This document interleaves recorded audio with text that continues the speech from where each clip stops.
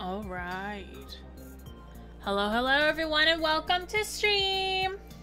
It feels like it's been forever since I've actually said, like, my actual intro. Because it's always, like, I feel like it's always something else. Like, it's like, oh, there we go, good. It's always like, oh, it's like somebody else is with me. Or, like, I just haven't streamed in a long time.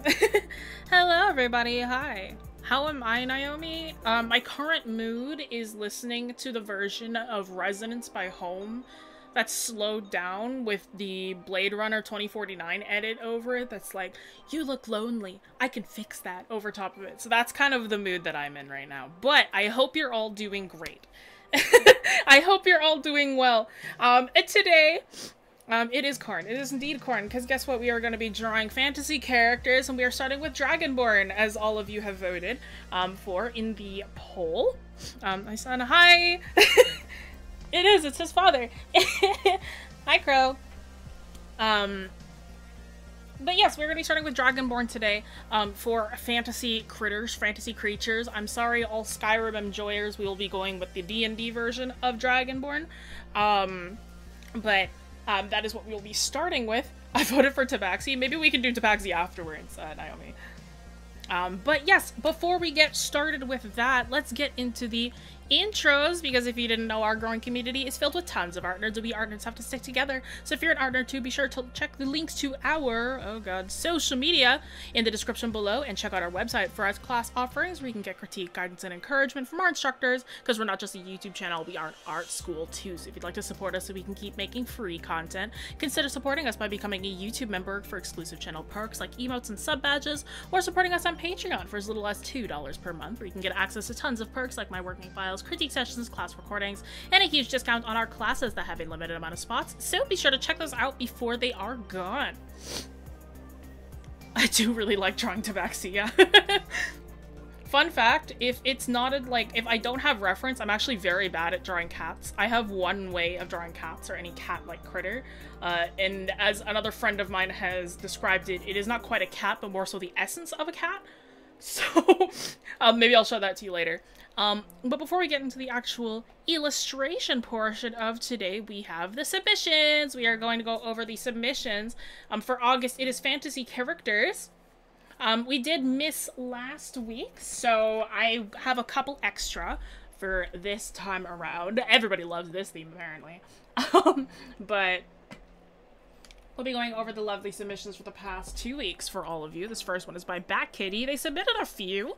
I love this little lineup of critters that they have going on right here. This is a really good example of, like, having a really simple style, but not quite having, like, being good at, like, getting out of that sort of same face syndrome. So it's like, it's very, very similar, very, very simple sort of style, but you do have a wide variety of characters to look at, and I think that's really fun. Thank you for putting them on a white background. Gray is better on your eyes, but white is a neutral, so thank you for doing that. And then just keeping it really simple and having the pickable colors off to the side, just in case you ever need it later. Don't worry, Cat Kira. There, you have the rest of the month. Unfortunately, I am not streaming for the rest of the month, but, I'll be back in September, but this is my last stream of the month. Oh my god.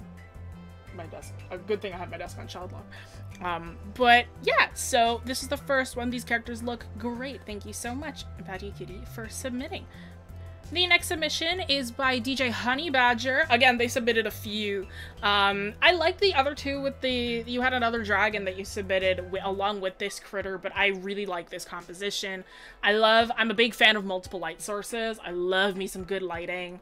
I love the blur that you added to the foreground objects to really give it that sort of, like, cinematic kind of camera movement sort of look. I love this one.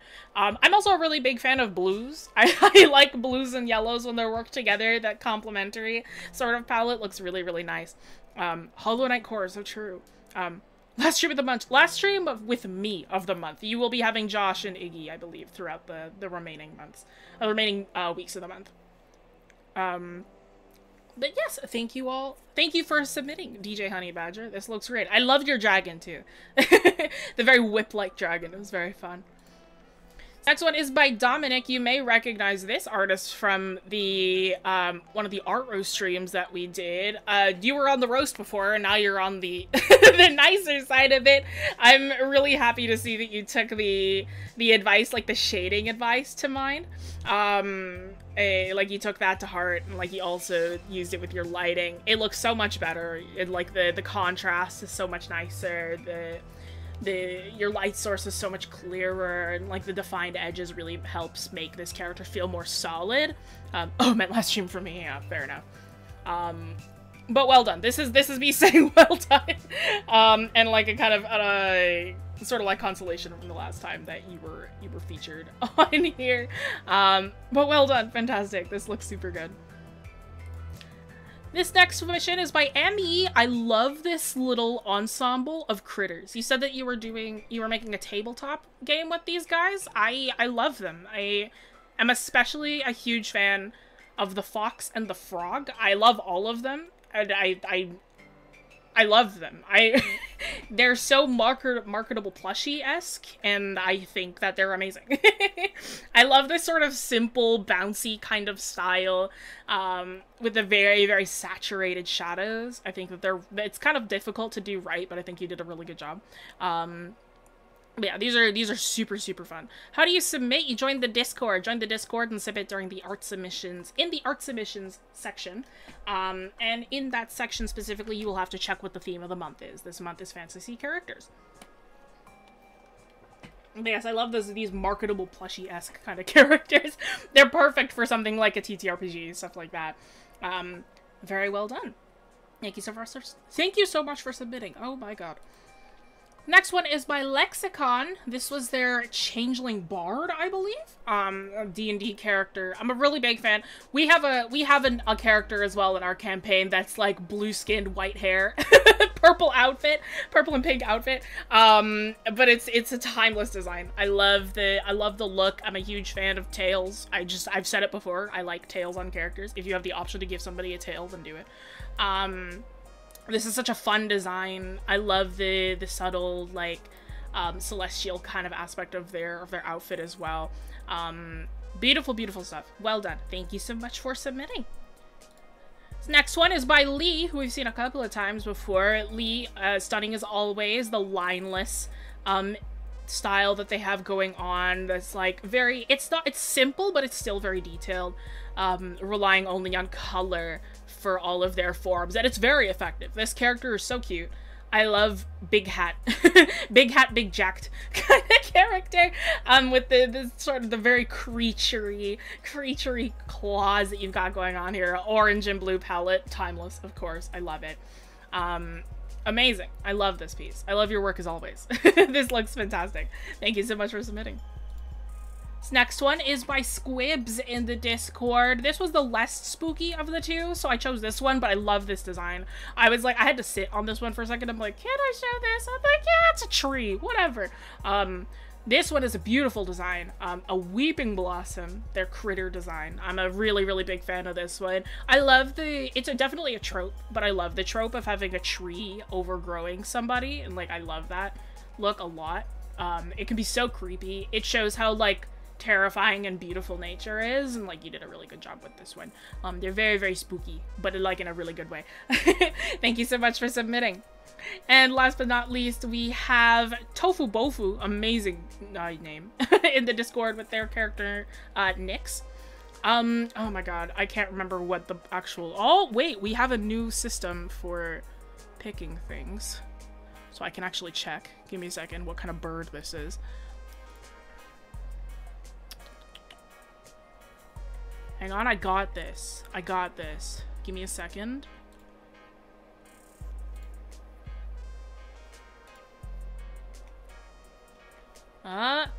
The Great-Eared Nightjar. Yeah, the Great-Eared Nightjar are those birds that kind of look like dragons. I'll always say that the bearded vulture is the most dragon-y bird. But I love, like, wing ears. Like, that's another weird kind of, like, trope that I like, but I love wing ears. It's how my best friend has their, what do you call it? Their Aarakocra character. has those wing ears, and then another friend of ours who is their best friend also has an Aarakocra with the wing ears. It's just a fun look, man. Like, it's cool. When like, does it need to make sense? No, of course not. Who cares? It's cool. It's fantasy. But yes, beautiful design. I love it. Love the colors. I'm a huge fan of earthier tones. But very, very well done. Thank you all so much for submitting. All 8 of you, I chose 8 to kind of make up for both weeks. Beautiful, beautiful stuff. If you would like to submit for future weeks, you're going to have to go to the Discord and submit over there. Yes, we do handpick them, as streamers do handpick whatever pieces that we include in the beginning. So if you would like a chance to be picked by one of us, then you may do so. Again, join the Discord, !Discord, to talk with other people and submit your work. Alright! Usually it doesn't last that long, so it's weird to have it last more than, like, a couple minutes. So we are going to be starting off with Dragonborn. Again, I apologize to all you Skyrim enjoyers. We are going to be talking about... We're going to be talking about D&D Dragonborn.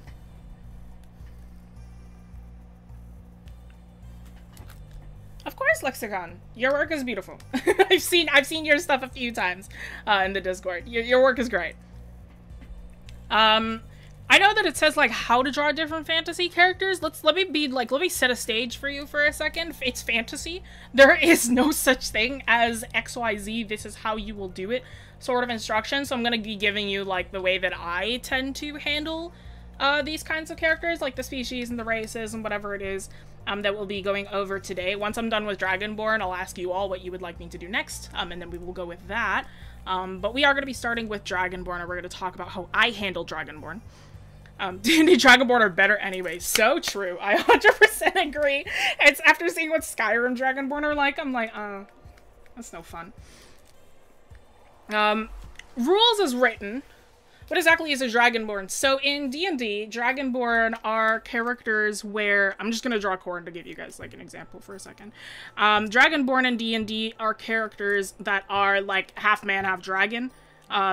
Rules as written, Dragonborn have the head of a dragon, and then are, like, a person's body, but they still have, like, scales and claws and, like, very dragon-like feet and stuff like that. Again, also rules as written, Dragonborn don't have tails, unless you go to Exandria, Critical Role's world for D&D. Then there are 2 types of Dragonborn, some with tails and some without. It's the Draco Bloods and the Ravenites. The Ravenites are the ones without tails. Corn is a Draco Blood, so he does have a tail. I'll be showcasing art again later? No. So the art that we showcase is just in the beginning. And then now for the rest of the stream is me just illustrating and talking.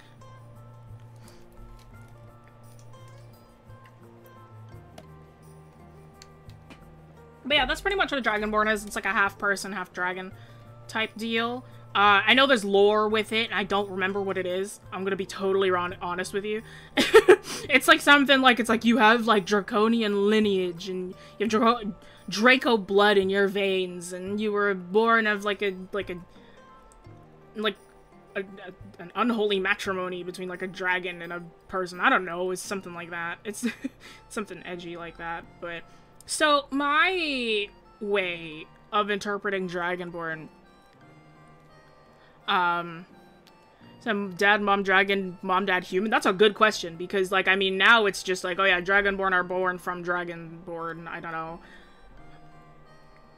My way of handling Dragonborn is very much like, because I see how they are in rules as written, and I see how they are in, like, very traditional D&D and, like, in other sort of, like, games and whatnot, and it's just a dude's body with a dragon head, and that is the most boring thing I've ever seen.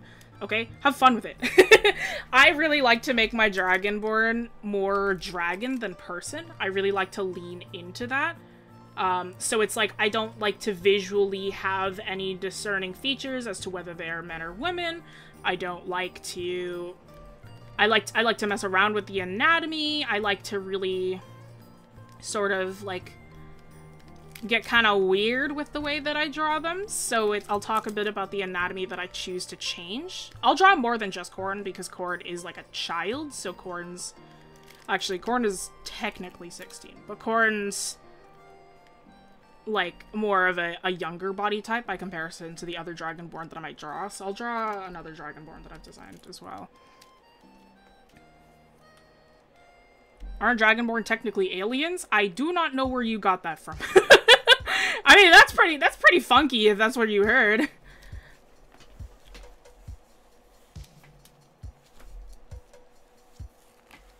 It's just could it be a competitive type race? No. It's ironic that dude's body with a dragon head is boring, but I totally agree. So true. You know, it is, right? Because, like, how I've seen it done, right, is you have this, like, crazy detailed, like, just pretend this looks awesome. Just, like, this crazy detailed, like, dragon kind of head, and then it's just a guy.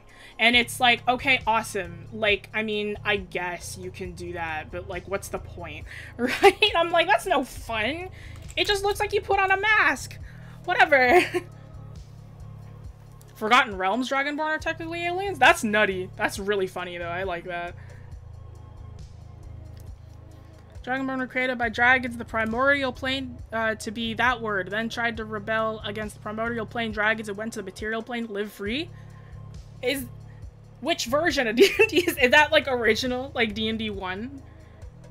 Or, like, D&D 1.0? Or, like... Because, yeah, no, I don't know anything about, like, the total lore of Dragonborn. I just think that original Dragonborn are boring, and I think we should be more creative with it. Hello, Miguel. Wings of Fire is indeed good book series. No, that's totally fine. I just can't say it. I know that you didn't mean it in any harmful way. I just can't physically say it for this stream purposes. That's canon? That's hilarious. Oh, it's 2.5e Forgotten Realm. For all you, like, OG D&D players, I've been playing for, like, a year, so... I really like D&D, but I've only played 5e, so I don't know any difference. I'm doing pretty good, Linux. I hope you're all right as well. I don't want to give my full explanation of how I'm feeling anymore. It's a cute character. Thank you. This is Corn. He's my D&D character. But yeah, so I really like to kind of... Like, Corn is a very, like, cartoony example of, like, the Dragonborn that I would draw. So let me just finish up how I draw him really quickly. What a cute name. Yeah! His real name is Mona Copsey. But Corn is his nickname. Or it's what he introduced himself as, and now it's stuck because everybody learned what his full name was not too long ago. Love D&D, dude. Never played D&D, but I use a lot of homebrew design, so inspired character design for my scripts. I love it. D&D just has a lot of really cool sort of, like, races and stuff you can play with. My partner plays as an Eldrin elf, which is, like, a version of elf where, like, they can change seasons. Like, they have different forms based on, like, seasons. He's homebrewed his to make, Pierce is, like, his seasons change with his emotions, which is really fun. Pierce has a lot going on. There's a lot going on with Pierce. Corn? No, Corn. Like the food. C-O-R-N. I love people who try and, like, spell his name differently. And they're like, oh yeah, you don't mean the actual food when you're, like, writing his name, right? It's like, it's definitely, like, a cooler stuff. No, it's not. It is Corn. Do you know why? Because when I first was designing Corn, Corn was not a character that started with a lot of backstory. Corn grew into his backstory.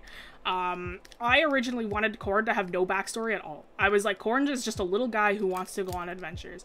So his name, I came up with it because I was like, one day I went to go make lunch and my brain was like, your D&D character that you're gonna play as is gonna be named Corn. And I was like, why? And my brain was like, it's gonna be that. And I'm like, okay. And then, like, and then his last name is gonna be Chip. And I was like, but why would I do that? And my brain was like, because you're gonna do that. And I was like, okay. So Corn's name is, like, his full name is Monocopsy Cornith Back Chip. Now that he has a proper backstory, so his full name is that. But originally it was just Corn Chip. That was what his name was. The Chip is spelled funky, but the actual Corn is not. And then I was like... And then, like, when I first wanted to design him, I wanted to base him off of a... What do you call it? I wanted to base him off of the Thorny Toad, which is a type of lizard. And then, as it turns out, because I'd never played D&D before that point, there's no such thing as a yellow dragon, so I was like, okay. Like, could I have gone bronze? Could I have gone brass? Sure, but, like, why would I do that? So I was like, okay, well... Now what? And then I had to think for a little bit more, and then I was like, I would sell your soul for 1 Corn Chip. So Corn's name is based off of a meme, and his design is based off of a raven. Corn is a black dragonborn. Woo, goodness. I've recently gotten back into writing. I need to redo the character designs because they don't fit with the setting. The setting I use is very humid, and the story plays into that. I understand completely. But yeah, so for me, when I design Dragonborn, again, we'll use Corn as an example for a second. I'll write some notes off to the side. When I design Dragonborn, I like to make them more human, or more dragon than human. I'm just gonna write it up to the top. Jesse's totally... comprehensible.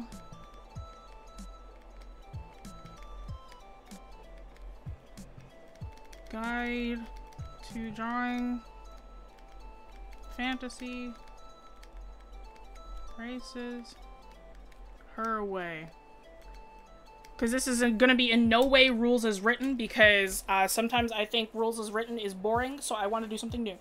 So Dragonborn. Is Corn not yellow? No, Corn is black. So Corn is a black Dragonborn. I'll show you a full colored version of Corn. In a second. Where is he? Where's my child? Concepts, D&D. I have 2 versions of Corn. So Corn, when we started the campaign, looked like this. So he was very, you know, chipper.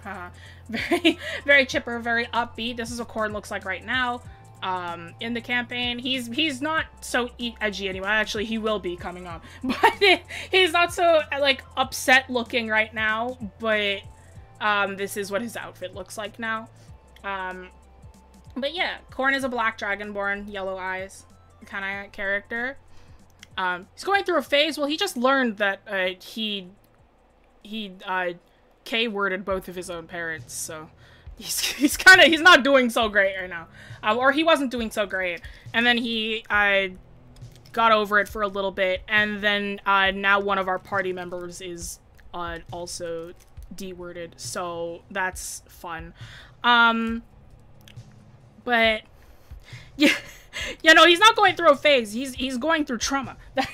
That's the nature of D&D, baby. Can he spit fire? No, he spits acid. When, depending on the color Dragonborn you are in D&D, you spit a different thing. So because Corn is a black Dragonborn, he spits acid. So for Dragonborn, I tend to make them...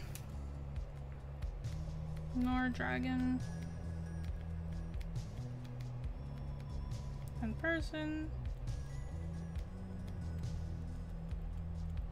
Shifted leg. Joint.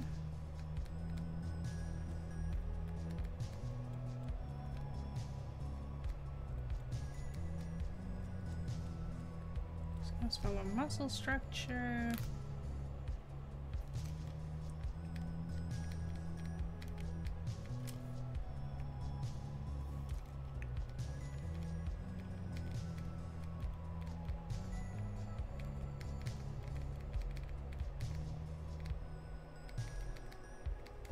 Right? So Dragonborn. So for me personally, I like to make my Dragonborn more dragon than person. I like that shifted leg joint, so I've talked about it if you've been here for the animal streams before.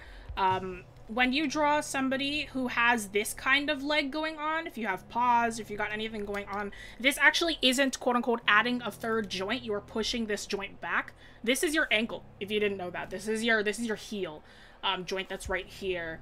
and then this is your knee, and then this is the top of the thigh, right? So all you're doing is just shifting the joints, because paws and that kind of thing are toes. So this kind of leg joint is just shifted joints. They're not adding joints. So it's the shifted leg joint. The scales follow the muscle structure. So Corn is a barbarian. That's what Corn's class is. And, like, you know, he's supposed to be pretty buff, but he is still young. So what I did by comparison, I decided on this as time went on, but what I did instead is that rather than giving Corn, like, a proper six-pack, his scales kind of give that illusion of having a lot of, like, abdomen muscle.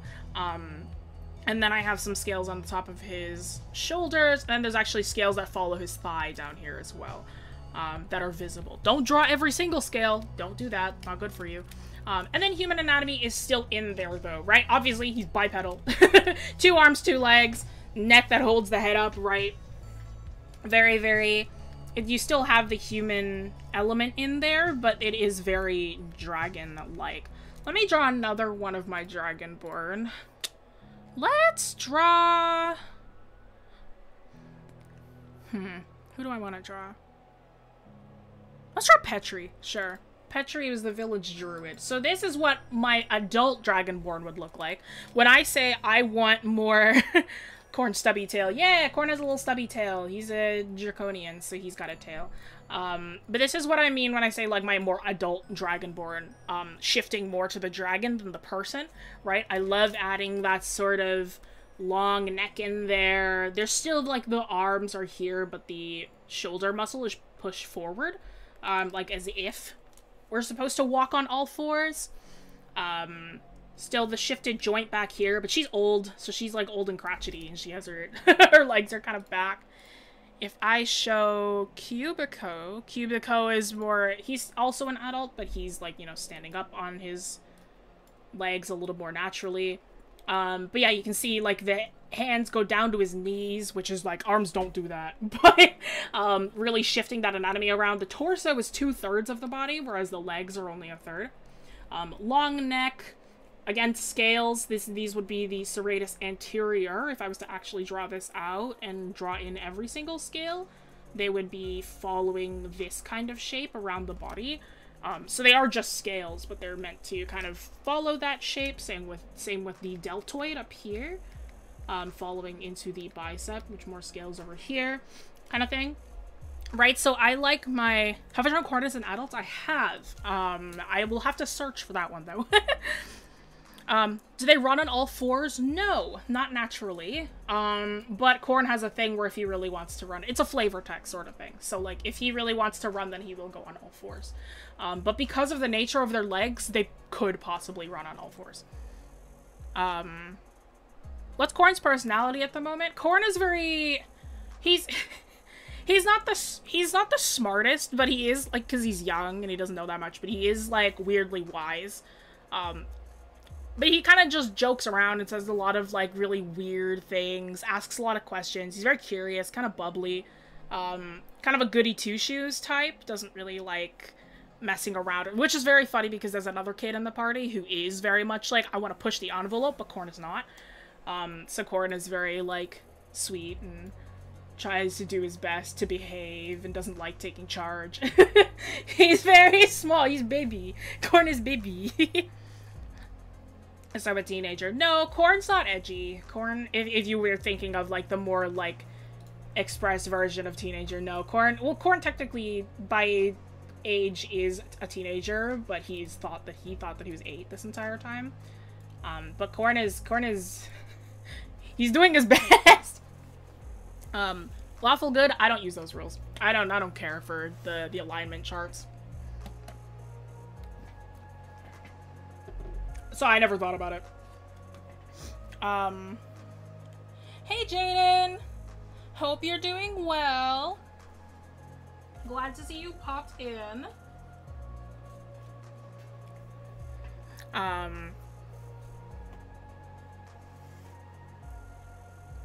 But yeah, so Dragonborn generally, I just kind of like to mess around with those body types. I really like to just kind of push the envelope for how I draw, like, dragony people because I think it's more fun this way. It's kind of like with elves. Yeah, rules is written, their ears aren't that long, but what's the point if they're not, like, half a foot long, okay?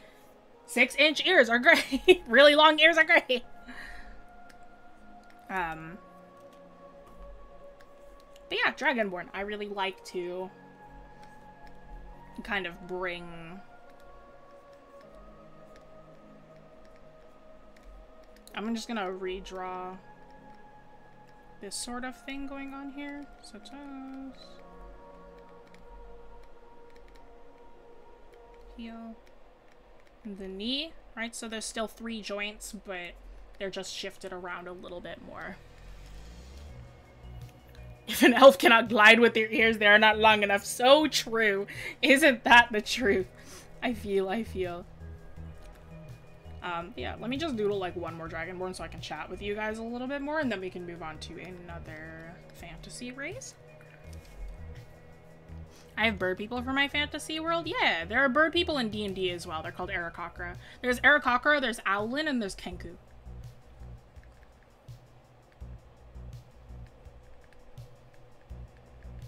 If your DM is boring, they don't allow Aarakocra. I'm just kidding.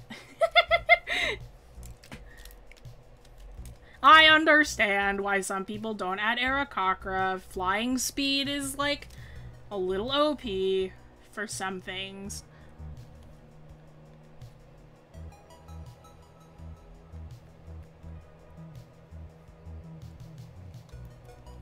Kenku? No. Kenku. Kenku are a race in D&D that don't speak. They're like crow people.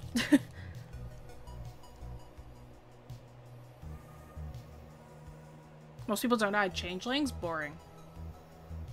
Boring.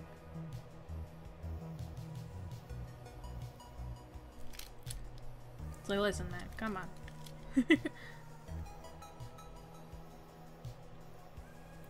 Yeah, I also... Oh, if you didn't notice as well, I also don't like making it obvious which gender my dragonborn are. I really like to make it very inconspicuous.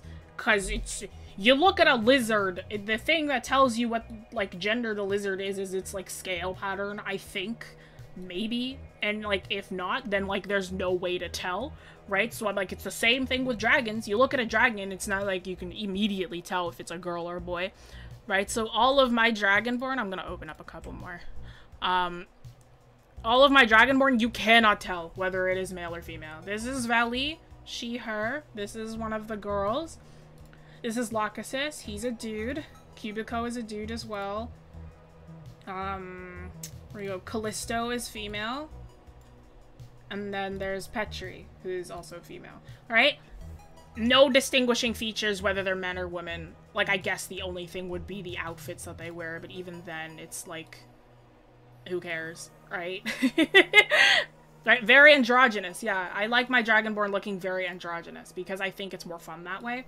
I'm like, I want my dragonborn to be just like, they're dragons. Why would they have, because they come from eggs. Why would you have any sort of those like external things which would, you know, tell you whether you're female or male, right? So, like for a dragonborn, I make it very inconspicuous. I really like to play into that. Oh, I closed Petri's reference. I really like to make it inconspicuous with Korn specifically. It made the reveal that he was trans a lot better.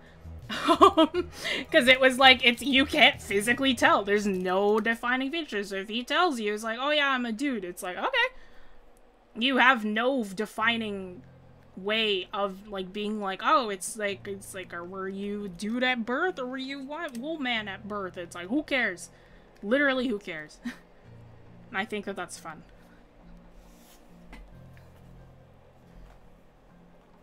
Can you bring up the fully colored corn? Yeah. I can bring up the fully colored corn. I'll use this one because this one's more updated. This is Corn's canon outfit that you may notice that I almost never draw. Because nothing bad happens in modern AU because my poor boy is very, very traumatized.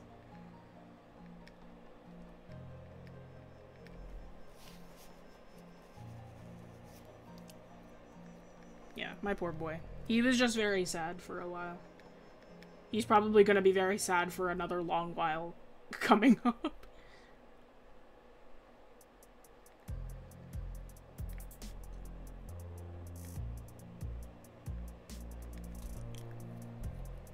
Alright. Your parents got a bummer. Yeah, that and the village elder, too. And that they lied to you about your age, and apparently you've been a weapon of war in the opposing dragon race. Yeah. It was pretty much a bummer to get dropped on you all within, like, 5 minutes and shouted at you while you were about to be, like, executed in front of your entire village. It was a lot. It was, like, Corn has a very valid reason for being kind of edgy for a while. If you haven't been severely traumatized, you're really adventuring. Yeah, if you're okay, you wouldn't become an adventurer. That's the tagline of, like, D&D.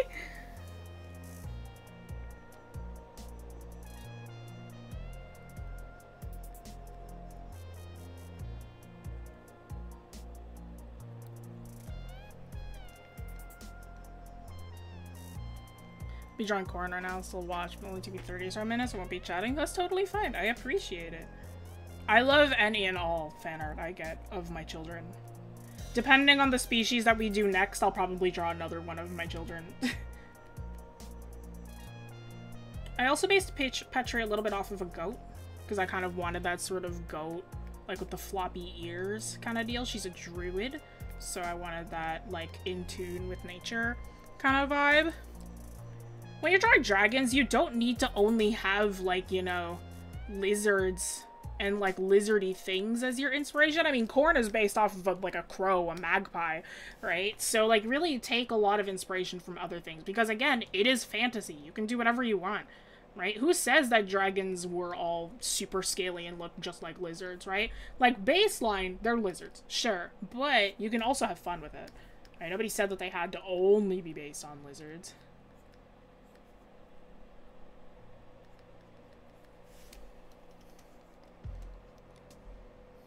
I'm gonna join the Discord server. Heck yeah. Also, all of these, if you do join the Discord server, every bit of, like, all the notes that I take, all the, like, the files that we do during streams are uploaded as JPEGs afterwards, so you can just take them. Like, you can download them if you like, just don't, like, repost them. Like, that's my big thing, but, like, other than that, like, yeah, go buck wild. They're all yours.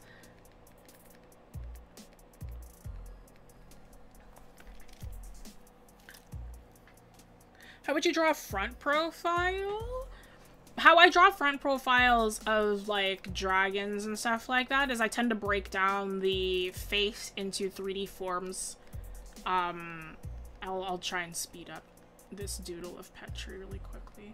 I tend to simplify the facial structure, so that it's easier to break down for later. I loved when I gave my DM the description for Petri, and I was like, Petri's like that kind of, like, old person who's, like, really cool, and, like, just kind of is, like, weirdly kind of, like, not jaded, but they don't, like, care about a lot, so they're pretty chill and cool.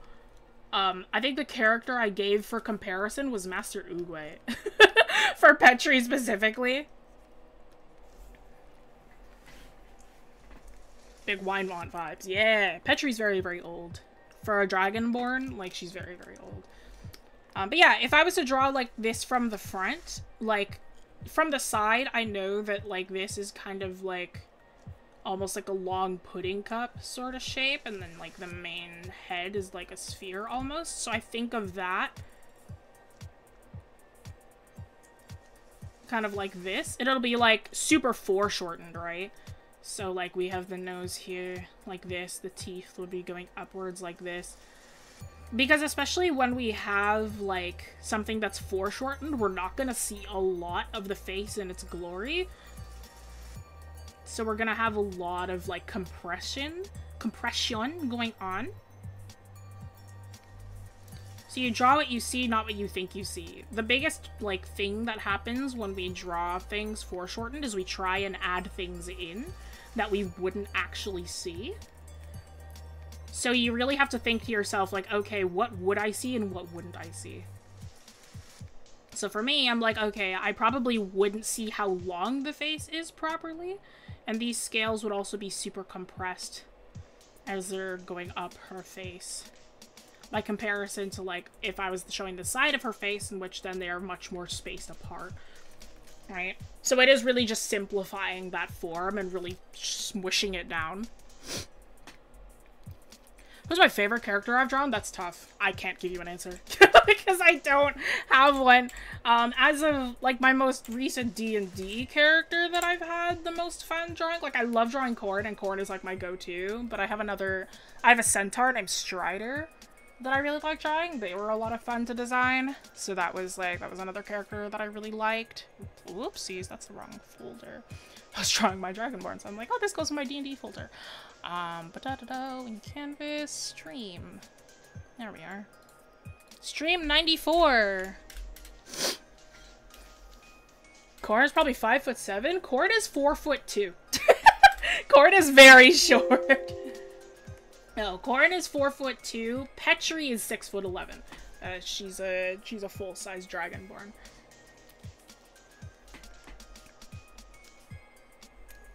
I love him. I also love Khorne. Khorne's a good time. Petri was also a good time. She was fun to design. Alright, I think that's enough for Dragonborn. I could go on and on about Dragonborn forever, but I will not. So drop your suggestions into chat. What kind of critters would you like to see me talk about? I did also have things for the polls, if you wanted to just take inspiration from that.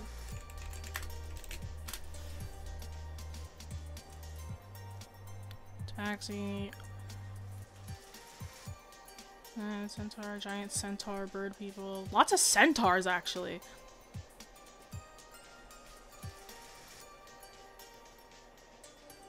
Turtle! That's an answer I didn't think I'd see. Bird people, imps, werewolves, mermaid. Werewolf is just a dude.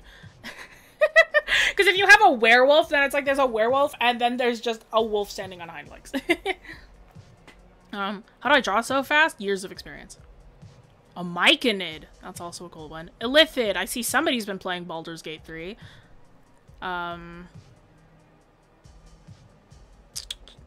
See, everybody's saying, like, really different things.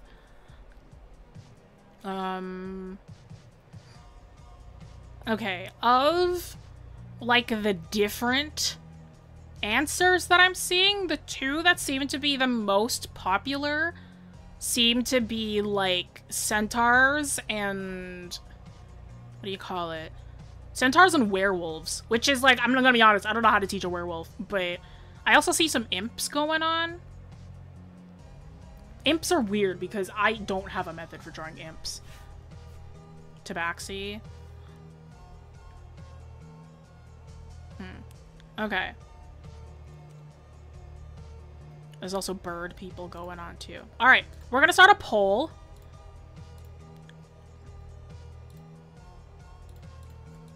Let's do centaur, werewolf. I'm gonna include, because I'm gonna have 4 different. No, I'm using Photoshop. I'm gonna add 4 options. I'm not putting it up there yet. Oh, we did a centaur stream that people can check later. Never mind, we're not doing centaurs. I'm sorry, centaur enjoyers. Okay, because what was the other ones that people were saying? Yeah, because I saw a lot of werewolves, imps. Okay. I'm gonna make 3 options then. Okay, so werewolf, imp. Oh, fawns are showing up too. Okay, faun. Alright. Poll is up. Which? Oh, wait, hang on. I saw a lot of people say bird people too. We'll put bird people up against that last one as well. Because I'm seeing a lot of bird people popping up now.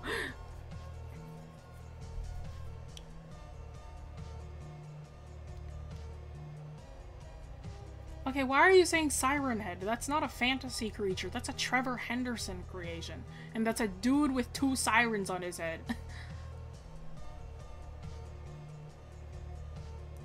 I'm seeing, yeah. No, it's like I'm assuming people are talking about either Rito or Aarakocra or Kenku or Owlin, that kind of thing.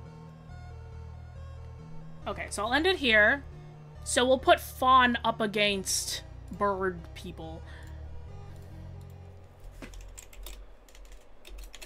Because people are now fighting for either faun or bird person.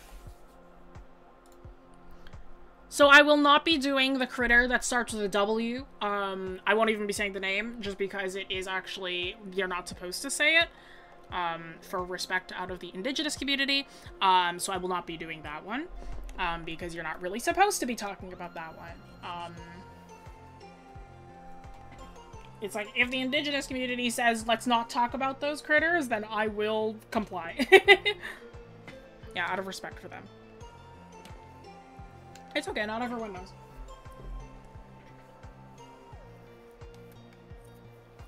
Alright. It's disrespectful, yeah. No, I heard that it was pretty disrespectful because they got so popular within, like, popular media, and I'm like... And then, like, I saw a lot of people say, like, hey, you're not actually supposed to talk about those, and I'm like, okay, I get it.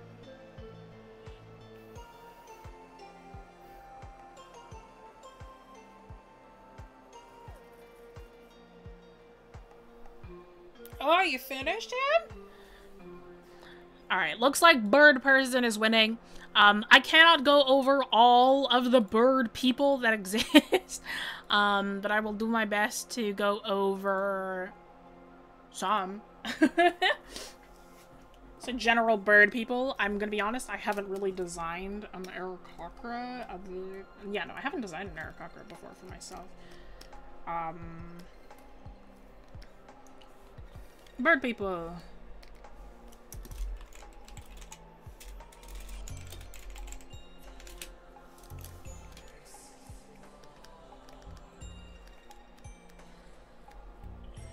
Harpy Aarakocra? Those are 2 things.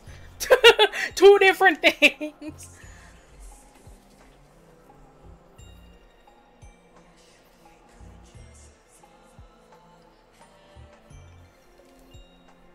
I'm also gonna be totally honest, I've never drawn a harpy before. It's like, when I first saw a harpy, I read about them in Percy Jackson, and that's the extent of knowledge that I have about harpies. Because at the time, I did not care for them. Like, I didn't hate them, but it was never a thing that I hyperfixated on. Oh, like a harpy eagle! Oh, I mean, there's a Greek mythology critter called a harpy, so but yeah, bird people, I have the same sort of, I'll draw my friend's bird person. I'll draw Lotus, for now. And then I'll draw an Arito. Because, do I have Tulin memorized? No, but I can look up a reference. But I do have Lotus memorized, so this is my friend's character, not mine. I actually don't have an Aarakocra character.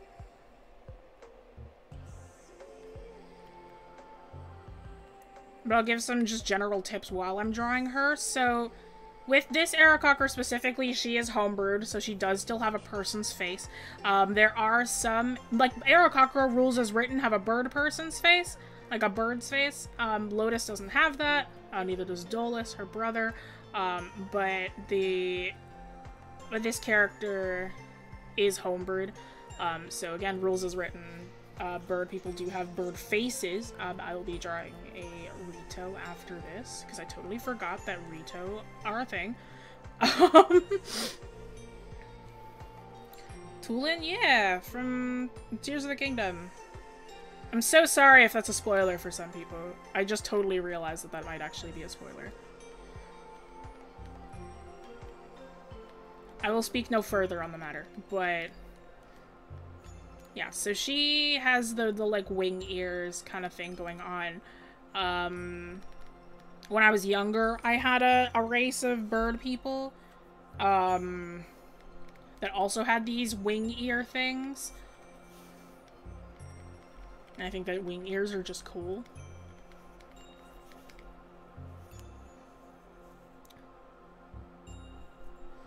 Yeah, no, I know what a harpy is. I've just never drawn one before.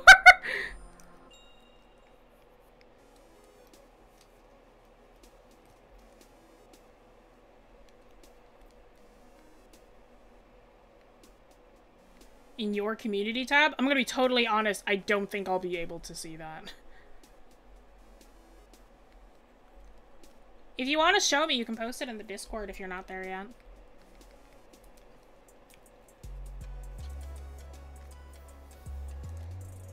Yes, I do. Okay, so again, I've totally forgot to actually start talking about this. For me, when I draw bird people, there's a really big pet peeve that I have with people with wings in general. When you are drawing people with wings, you need to make sure that the wingspan is large enough to carry the person if they're going to be flying. So wings, the actual muscle of the wing will start from the shoulders and will probably go to around here, but the feathers themselves will probably end at around like the knees or the hips. They need to be large, like they need to be big if you want a bird person to be able to fly. I am not going to be going over wing anatomy. I apologize if that's why a lot of you wanted bird people. We have streams already on bird anatomy if you want to check those out for how to draw wings.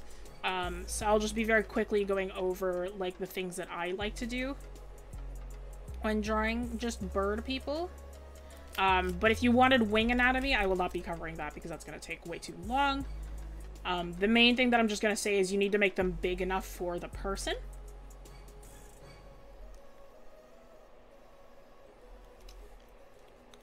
Kyle brushes, they come with Photoshop. They're Photoshop default brushes. They are phenomenal brushes. I also do the 3-joint thing with birds. Technically with birds, their thigh, quote unquote, is hidden within their feathers, so you actually can't see that third joint. You can only see them moving backwards. If you've ever seen a bird and you're like, hey, but they don't actually have that third joint. They do. You just can't see them.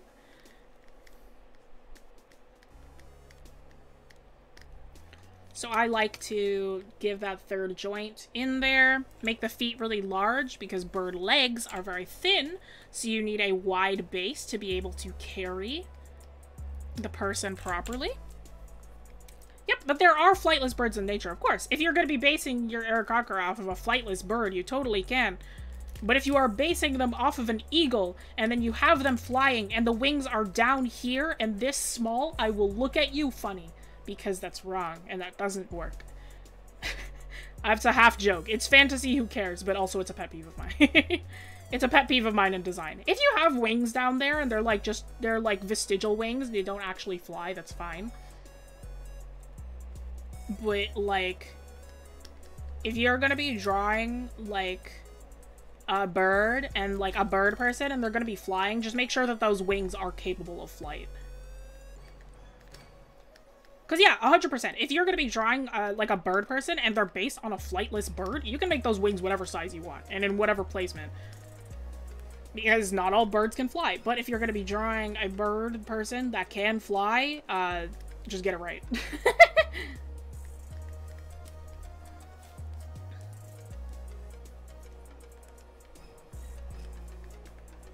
Pet peeve for me is when characters have wings, but they aren't attached to the body at all.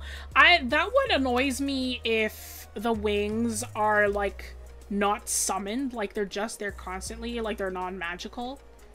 And they're just, like, this force that they just have. And I'm like, okay, well, what's the point? But if they are, like, a magical summon kind of way, like, that's fine. I don't mind that at all.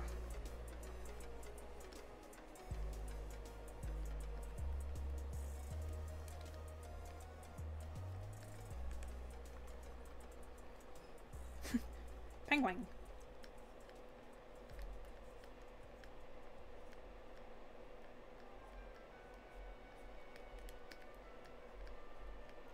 If any of you know that reference, that penguin reference, then you were on Tumblr in 2014 and I see you.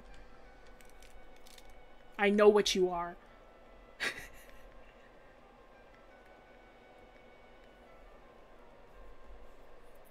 Animating while watching stream, let's go.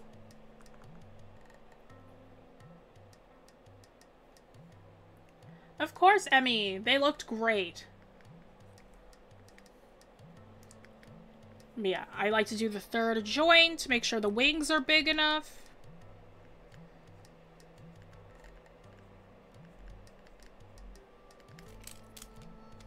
I'll be drawing the wings in a second. I tend to draw the wings last unless we are looking at the person from, like, the back, in which then the wings are going to be covering up a good majority of the body.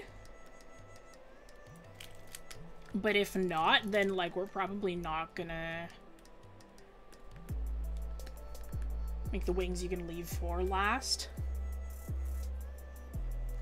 Just a bird person. This is my best friend's character, Lotus. She's an Aarakocra, so this is a D&D thing.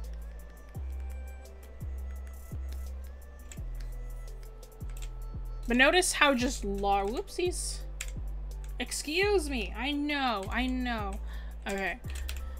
Notice how just large I'm instantly making these wings. You want to make them big enough to actually be able to allow flight to the person. Generally, the rule for that is like twice the size or more. Because it also is dependent on the person's weight, and you are like bird wings aren't necessarily twice the size of the bird, but birds have hollow bones, so they're lighter than, like, you and I, who have dense bones. We have, like, you know, our bones are not hollow. They are filled with meat, actually, if you didn't know that. So we're a lot heavier than the traditional bird would be. So not all birds have that dual size wing.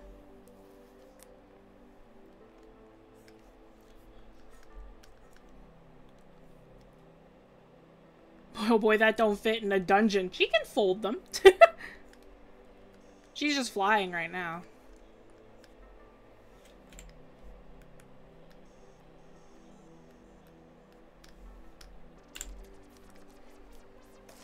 Bone marrow. Yeah. You ever eaten bone marrow before? Bone marrow is delicious.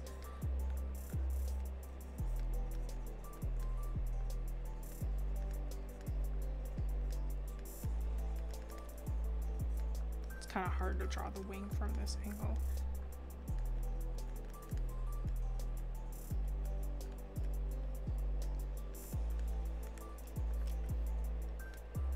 This is totally not correct, but that's okay. This should actually be more fold like that.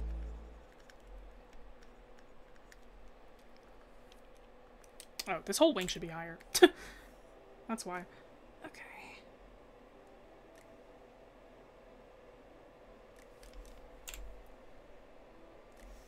There we go.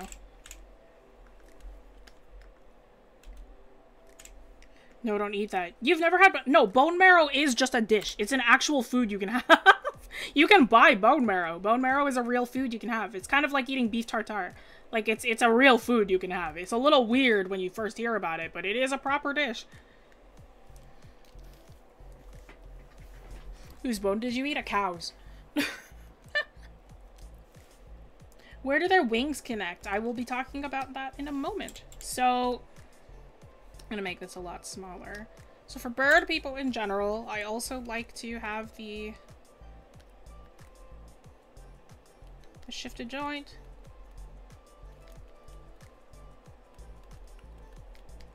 In legs. Larger wings to support body weight.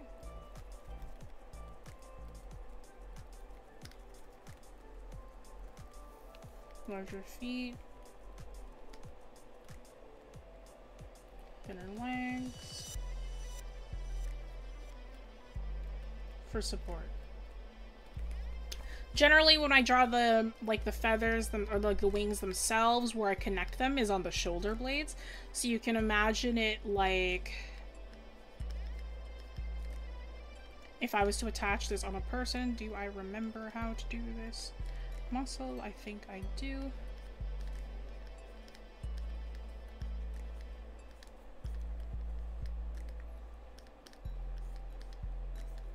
If we can envision this like this, if this is our rib cage right here, our scapula would be right here. Those are our are like shoulder blades that are on top of the rib cage.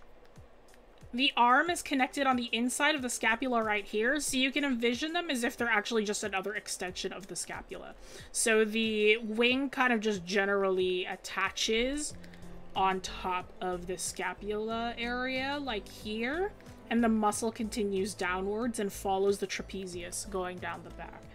So then it would kind of fold upwards like that. I'll just highlight this somehow.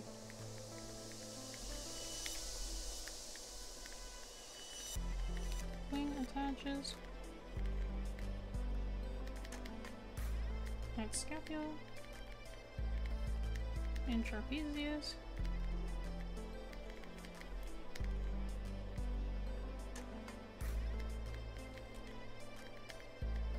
Like 1/3 to 2/3.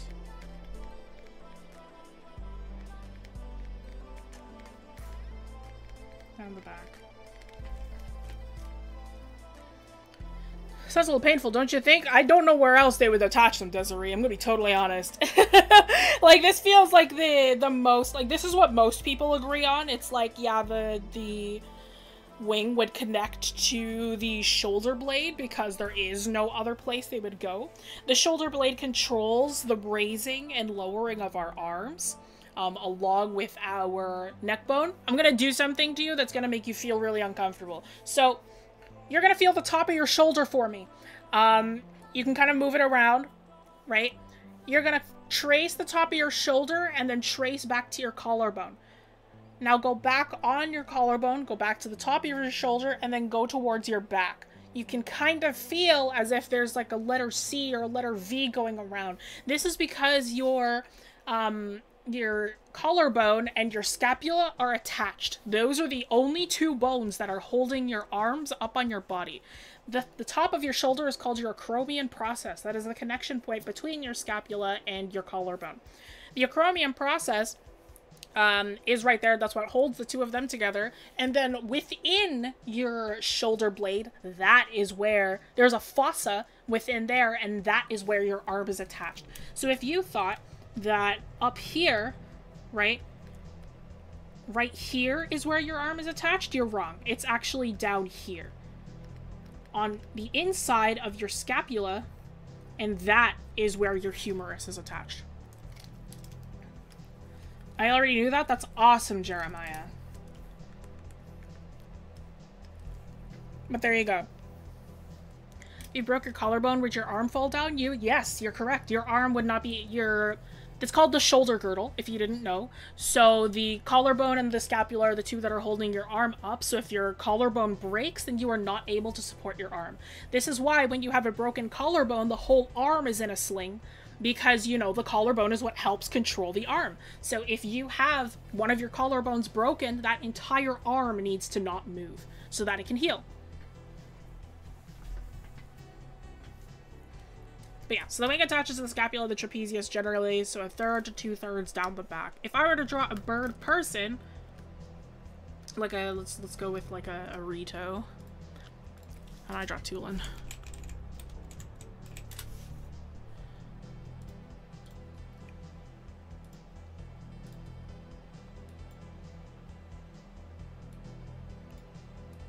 I'm so sorry to all of you. I do not feel like drawing Revali.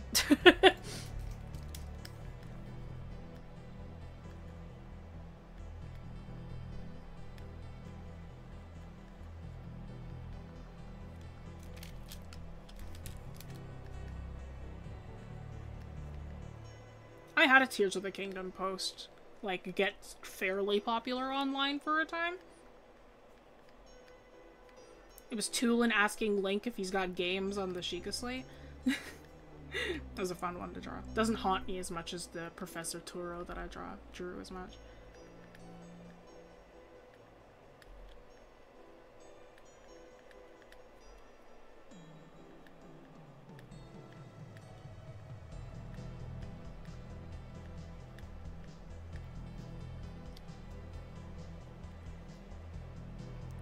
I like Cass the most, if anything. That's real.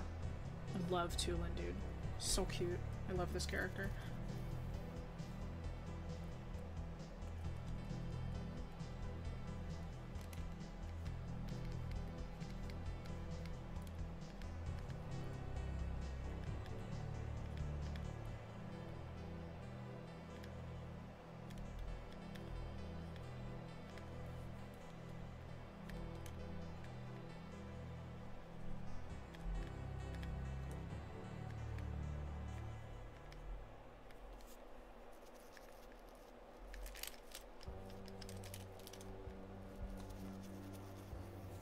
When do I usually learn this? What do you mean, when do I learn this?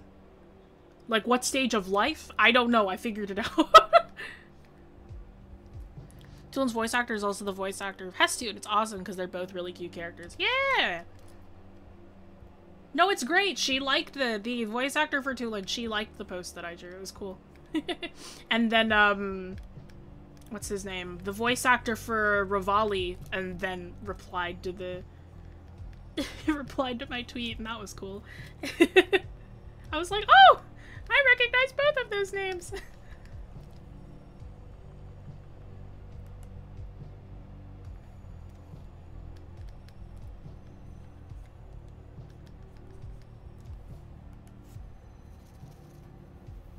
My favorite food? Eggs Benedict. I forgot his little feather ponytail. Am I still drawing the same person? No, I have two characters here for bird people. Rito, or like their wings are like kind of unrealistic, but they have that sort of fantasy thing where like their feathers also double as fingers. Which is like a total choice. Like, it's one of those things where it's like, is it unrealistic? Yeah, but like, in the case of this, it's like, it's fine. It's whatever. Rito are also cool because like 2/3 of their body are their torso, and then the remaining like third is their legs. Which I think is pretty fun. And they have 2 claws in front, 2 claws in back, which is what some birds have. Like budgies have that. A lot of parrots have that. Pigeons, Lotus is a pigeon. Pigeons have 3 in front, 2 in back. So it really depends on the bird that you're going for whether it is one or the other.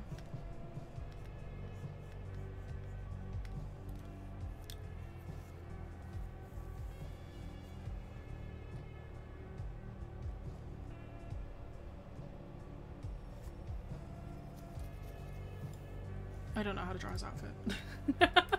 I don't know how to draw this character's outfit. Okay, hang on. I got this.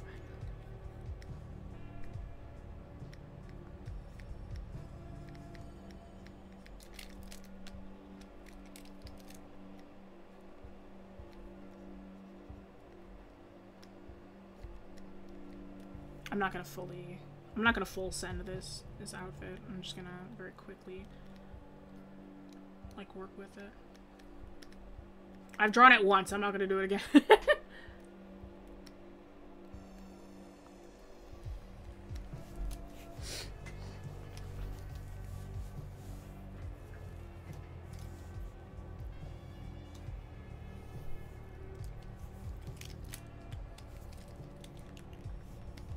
So when you're drawing beaks, because I know that if you are drawing bird people, you also probably wanted to know because you don't like drawing beaks from the front.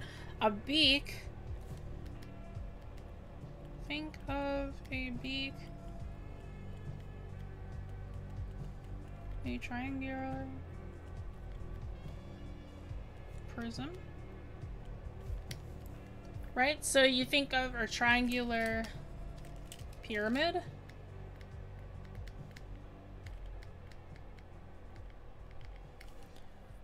So if you kind of think of it as if it is like the top part of the beak is attaching, like it's the top of the point of the pyramid almost, is at the top of the face. And then the flat part comes more forward.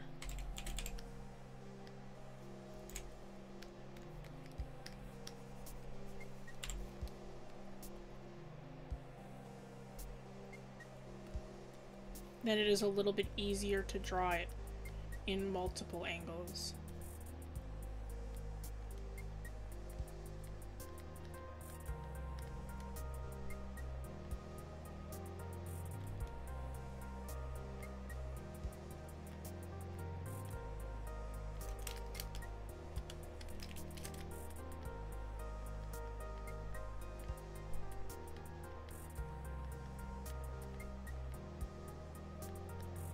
Kind of like that.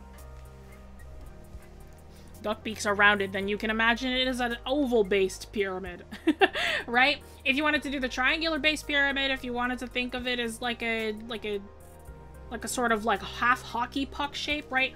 Whatever sort of shape that you want to think of it as a form first before the actual... Think of it as a form first before anything.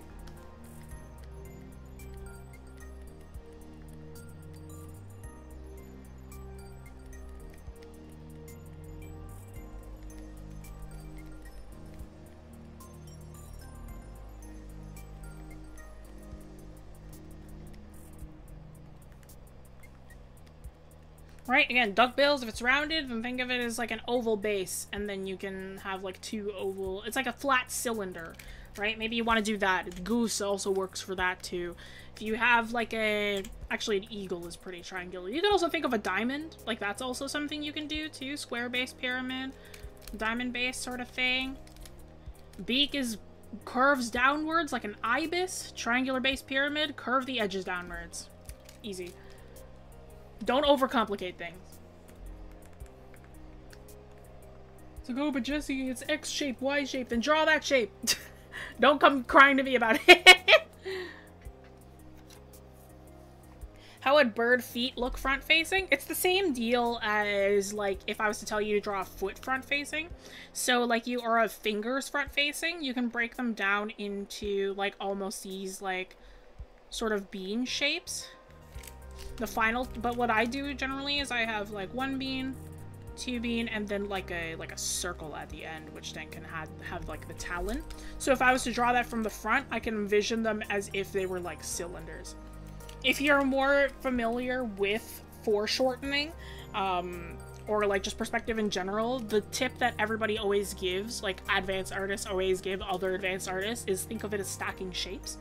So if you have like your foot kind of right here, don't try to like, okay, it's like there's one cylinder here, there's the next cylinder here. Stack shapes. Don't think of it like that.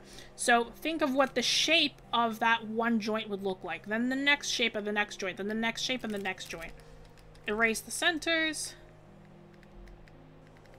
And then think of like the shape of the claw from the front, which doesn't make a lot of sense if you're not too into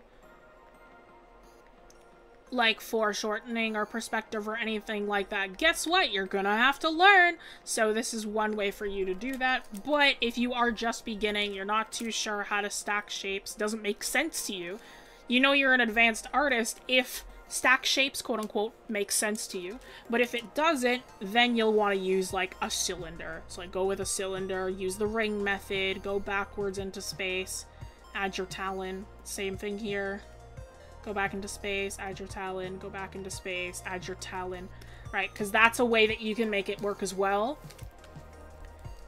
Drawing anything from the front, from the side, there are methods that work for every single one. Like, it doesn't matter what you draw from the front or anything. If you've ever heard somebody say, like, oh, do the spring method, do the ring method, stuff like that, for drawing your things in perspective, it'll work for literally anything.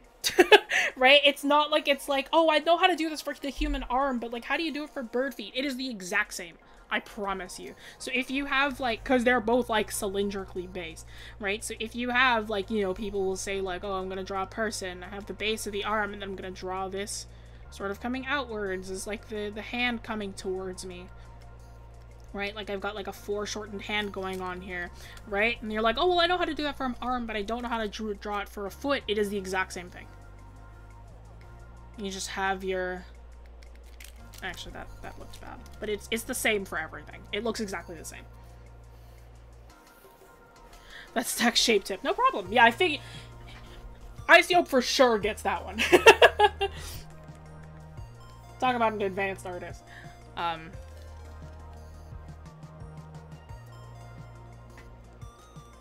So thank you. Try to show all the shapes. It's a habit I must break and learn to cover some when I need to. Yeah, don't draw what you can't see. Like, don't think like, oh, it's like I'm foreshortening. It's like I should, but like I can't see this in this perspective, but I want to force it into the perspective. Don't do that. That's bad. Doesn't work. All right. A lot of you wanted fawns, so for the sake of time, I am actually gonna go into fawns. Fawns are not too bad. Fawns are actually very similar to centaurs. Yeah, cubes.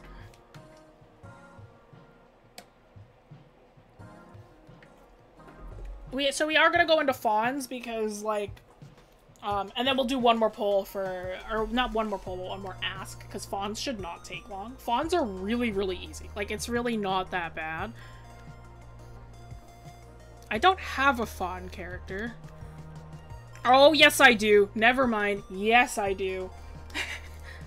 I don't think I've ever talked about Cliff before. I mean, like, I've talked about him, but I haven't, like, talked about him. Like, I've had Cliff in passing. I love it when people are like, it's like, who's Cliff? And then, like, mods or, like, people who've been here long enough, like, oh, Cliff. Cliff is my paladin faun. Once again, me being like, I don't feel like making this person a deer. You're a reindeer now. Cliff is my reindeer paladin. I've never drawn him before. I've never played him before, but he was a concept I had a long time ago.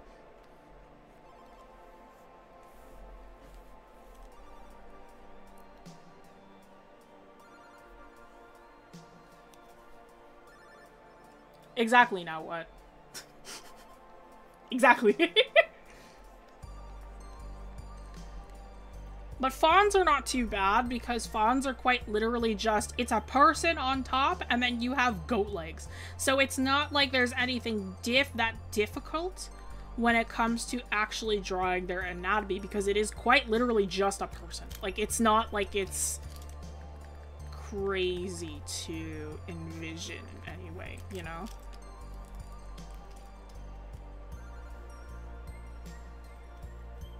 Satyrs and fawns, yeah.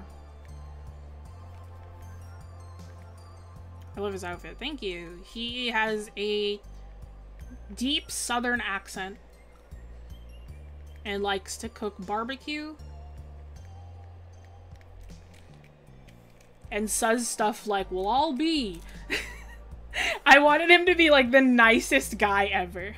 Like, he's 6'8", he towers above you, he's kind of scary looking at first glance, but he's like a teddy bear. Like, he's so nice. Like, that was what I wanted for Cliff. He says howdy too. Like, that's how he'll greet you.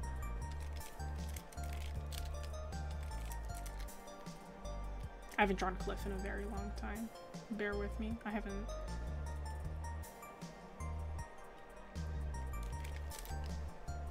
I'm also really not great with beards. Despite popular belief.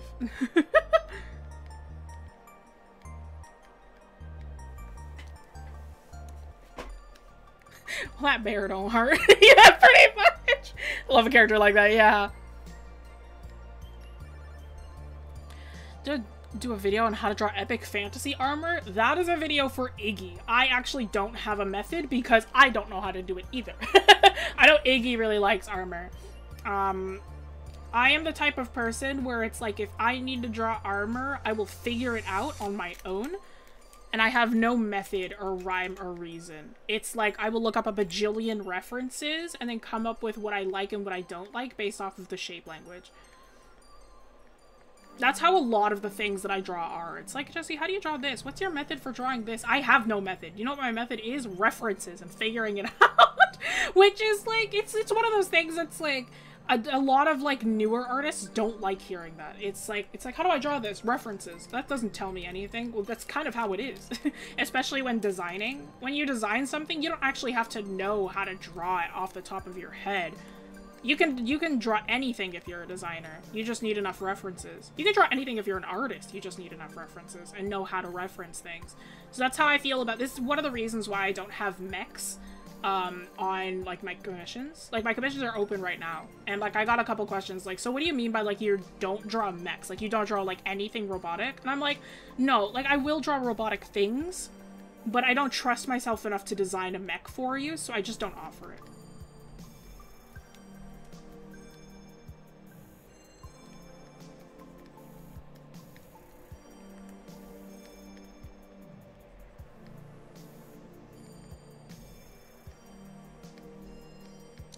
Love characters with ears like that. Yeah, he's a reindeer. Again, it's another signature of me being like, listen, I'm like, I could totally go like rules is written with you, but like I'm not gonna because like what's the point, right? Rules are there for a reason. Yeah, and rules are meant to be broken. You're not fun. Here's my philosophy with D&D, right? If I want to change the design and it doesn't change the mechanics of the character in any way, then, like, why are you saying no? Right? Like, you could say, like, oh, it's rules as written. It's like they say that they have to be this or have to be that. The only way that I'd, like, be like, oh, it's like, it makes sense why you can't really change that aspect is if it changes the, like, race mechanically.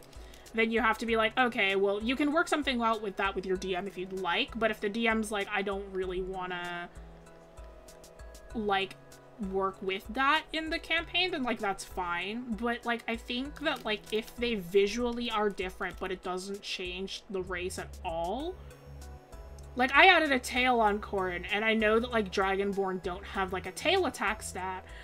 So I'm gonna make this tail, like, vestigial, basically. So it's like, it's there, but he can't do anything with it. Then it's like, well, that's fine, right? I'm like, it's not doing anything. Right? It's like, my centaur is, half ibex. He's a goat, right? So it's like, it's different from a horse, sure, but it's a quadrupedal ungulagrade creature. Like, it's not like it's any different, really. They have horns, and that's the difference. What digital platform are you using to draw? Exclamation point. DMs, am I right? No, Kay is my DM. That's my DM in chat right now. Kay is very open with me changing things. Kay's great. Kay's a fantastic DM. Kay lets me change things visually all the time. We can do whatever we want. Because, like, I try not to change anything mechanically, or, like, too heavily mechanically anyway. To the point where it's like, oh, this is like a totally homebrewed race. But even then, it's like, you can work with your DM with that too if you want. Are Cliff's peoples horizontal or rounded? They are rounded. Here, you can see, zoom in. That's what Cliff's face looks like up close. He has rounded peoples. He's got those deep chocolate brown eyes.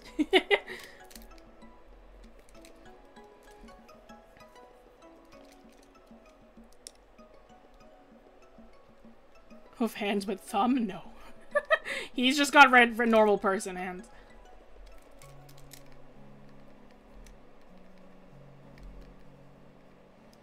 I think I've noticed somebody complaining. I'm sorry if I don't see your message. I am, like, drawing at the same time. So, like, and the chat is going fairly quickly. So, like, if I don't see your message, I apologize. But I can't read everything out all the time. Please be patient with me. I have one pair of eyes. I love that example you gave was for a Dragonborn tails. In the world setting, there literally are Dragonborn with tails. No, 100%. Like, in the world setting, they do have tails. But, like, I, like, have seen, like, I've had commissioners who complained, like, oh, it's like your Dragonborn don't have tails. Fantastic. That's rules as written. It's like, I hate it when people give Dragonborn tails. I'm like, okay, but...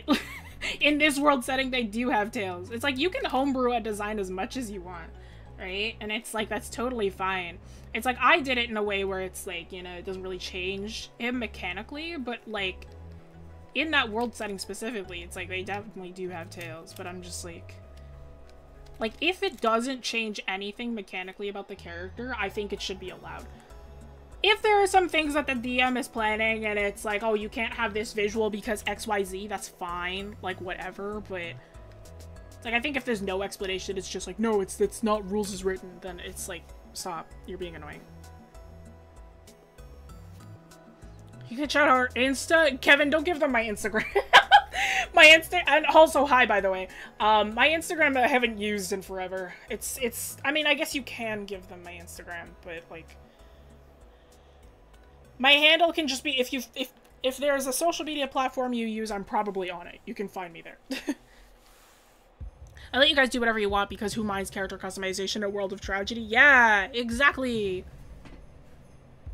Tablets and stylus, you don't have to have them to draw, but it does help ergonomically in the long run, which is super important for your health. Yeah, 100%. The next part of that video is coming out soon, by the way. Oh, I need to record something for that. That's right. I forgot.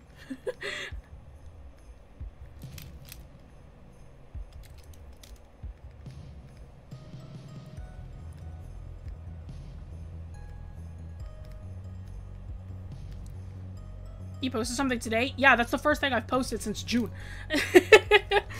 I use Instagram, I just don't post anything. Like, that's my biggest thing, is it's like, I'm on Instagram very frequently, I just don't post anything. Because I'm like, I don't like managing more than one social media platform.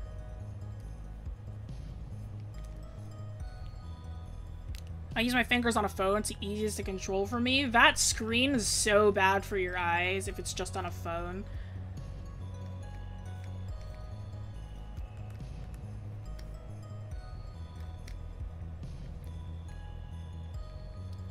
Yeah, let me talk about fauns slash satyrs for a bit. Traditionally, fauns and satyrs are deer. Like just normal, like woodland deer. I clearly have decided to just make him a reindeer because I think that's fun.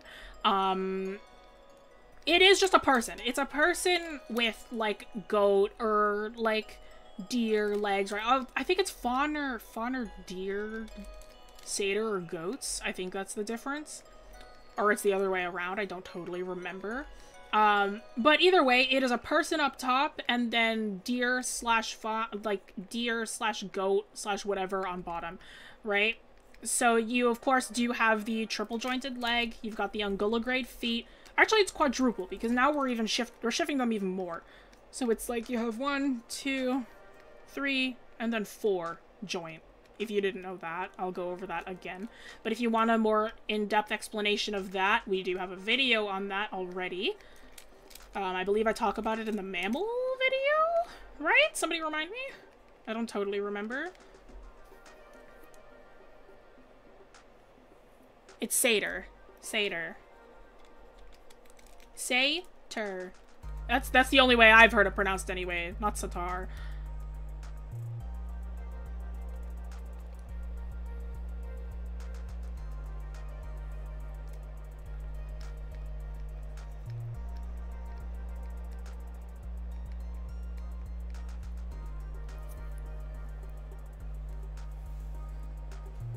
Have you covered a more popular species like dragons? I did dragonborn. But no, not specifically dragons. I'm certain I've talked about dragons before, though. Like, that is not a topic that I would not have talked about. Dragons are just, like, it's a lizard with bird anatomy. Like, it's... That one's also, like, it's like, you want references for dragons? Look up birds, not lizards.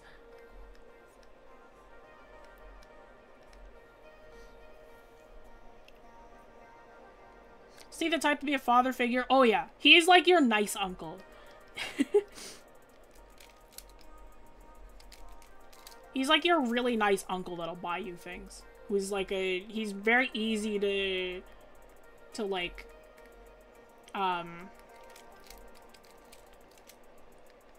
it's very easy to convince. It's kind of a pushover.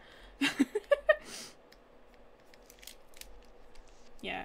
I wrote Cliff as a really nice guy. He's like a divorced man who's just a really nice dude.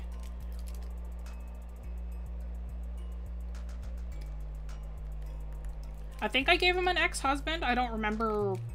I don't think I ever wrote who the ex-husband was, though. I think I decided that with my partner. I was like, should I give him an ex-husband or ex-wife? And my partner was like, ex-husband. And I was like, all right. Draw incredibly fast. Thank you. Yeah, I like drawing speed. Who would divorce him? I don't know.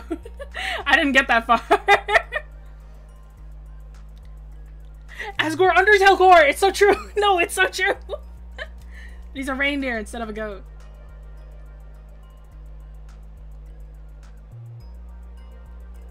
I think that was another thing I decided, Victoria. I think that was another thing I decided with my partner. I think I just decided on gay. I was like, he's either... I was like, do I make him, like, bi or gay? And my partner was like, gay. And I'm like, alright.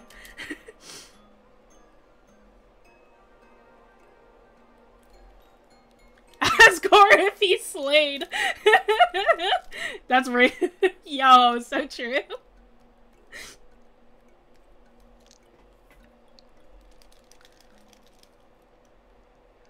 Reminds me of my stepdad look-wise. He can kind of grumpy sometimes. He's just very sweet and funny. Asgore, I love it.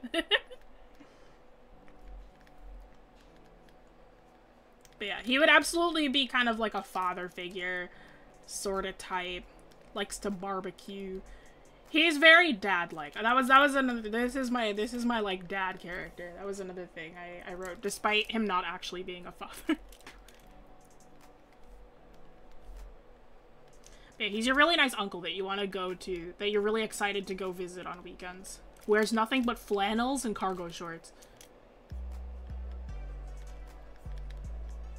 And you're convinced that he chops like he's a lumberjack, but he's not. He actually works like a home office job and really likes baking.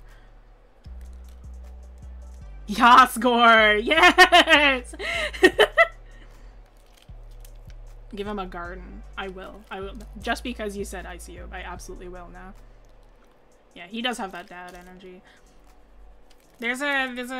The character that my partner plays in the campaign that I play in, Pierce like just adopted Corin. Pierce is like the like young dad of the party.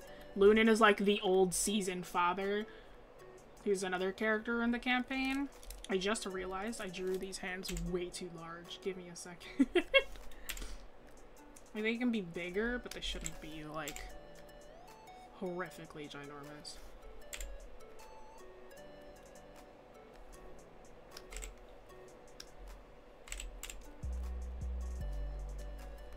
Yeah, bear with me. I haven't drawn this guy in a long time.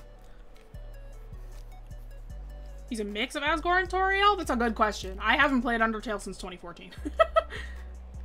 Nor have I interacted with the community since. No, really? I was like, no, we cannot. Not again.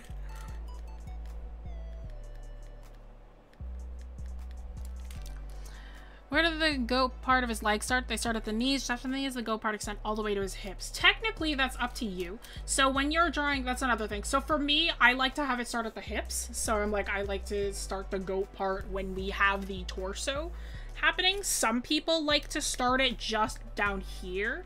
But for me, it makes the most sense to start it at the hips just because, like, that's where all the joints will start being different, is at the hips. Cause, like, you know, for people, we just have the, like, you know,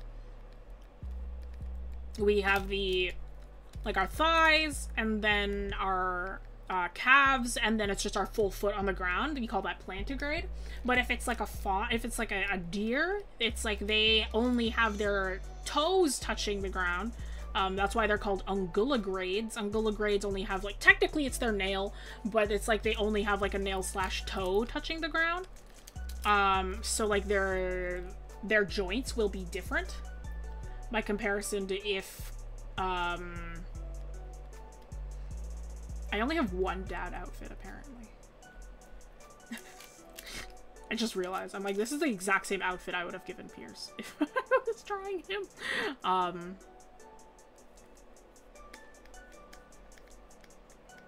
But yeah, it's like, like the joints start to get different when it's below the hips, so I personally like having it so it's like the goat legs actually start at the hips, but if you want to, like, do it differently, that's totally okay, too. You're just gonna have to figure out how those joints work and how the muscle will like, you know, feel correct in that regard.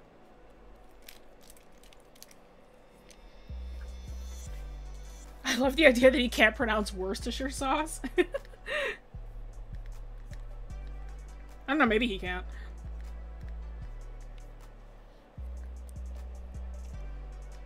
Cow in the making? I remember when it was Year of the Bull, I made 2, like, cow characters. It was like, what was it? I think it was... Only one of my friends knows this, because it was like, I designed them forever ago. Hang on. I don't think I'll be able to find them anymore. They were brothers. There was like a small... It was like the duo where it's, like, small and, like, evil, and then friendly, like a friendly giant. And I cannot remember... I know the little one was named Bluebell. I don't remember what the big one was named.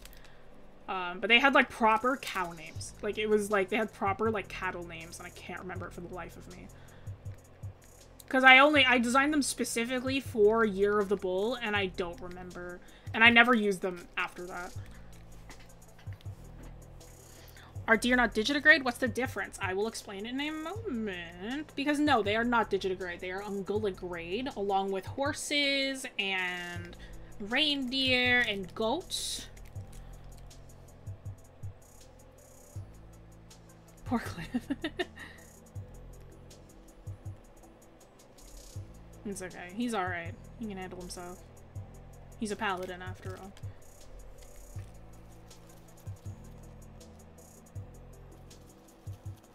Many types of faun-like. Some are very bent and others are very human-like. They also have vary depending on whether you're going for deer references or goats. Yeah, they do have the same sort of general goat, or like, unguligrade structure, but they will look different depending on whatever critter you're going for. I personally like the look of really bent legs. I'm not like the type to skimp out on that kind of joint ever. I think that it's more fun that way.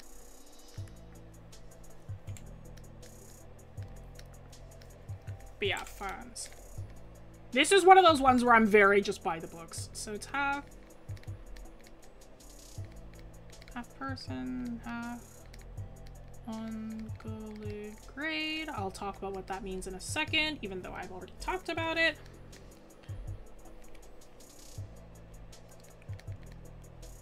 Start at hips and below due to joint changes.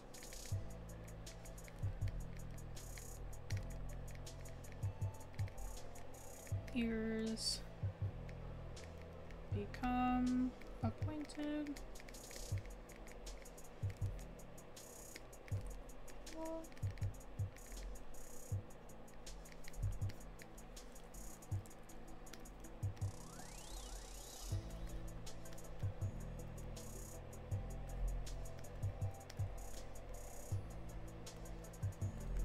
Right, so it's half person, half unguligrade. It starts at the hips and below due to joint changes. Ears are become the appointed animal ears, so if it's a reindeer, you give them reindeer ears. If it's a goat, you give them goat ears, so on and so forth. Horns and antlers, if relevant, because some deer don't actually have really large horns, so you might just have them hidden at the hair or something. Stuff like that. Thanks for not trying them in a while. Thank you. Yeah, it's been like a year, I think. Why on earth do I draw better in the evenings when I need to sleep rather than the day? Like, literally how? Because your hand is probably warmed up by that point. But yes, unguligrade. So, if we have a digitigrade leg,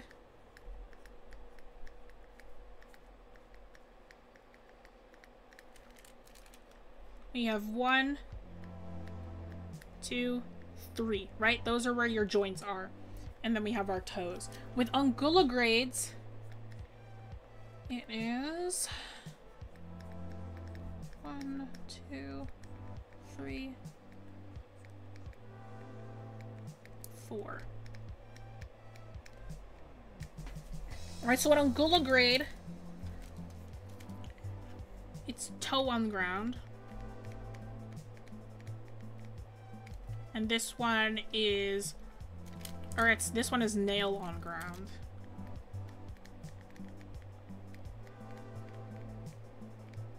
And this one is toes on ground. The difference between this is if you had your, if you drew this as if it was like a person's leg. This one is if the person is standing on their tippy toes, like this.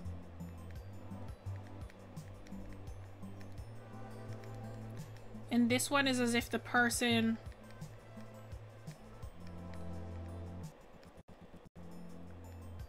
is standing on one toe.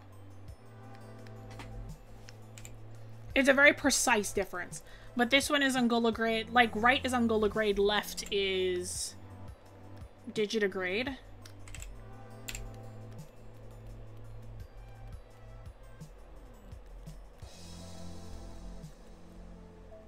So like cats, dogs, stuff like that are digitigrades, and then like horses, deer, goats are unguligrade.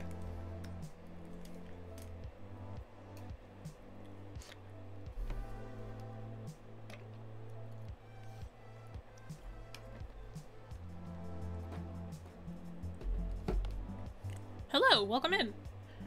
But yeah, fawns, generally, that kind of deal.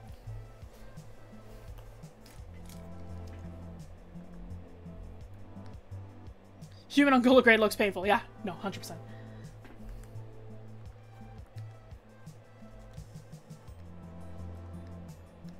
I'm also going to explain tails if you decide to add a tail. Horns, antler, tail.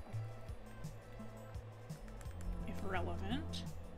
Apologies, I'm not coloring any of these. I want to get through a good chunk.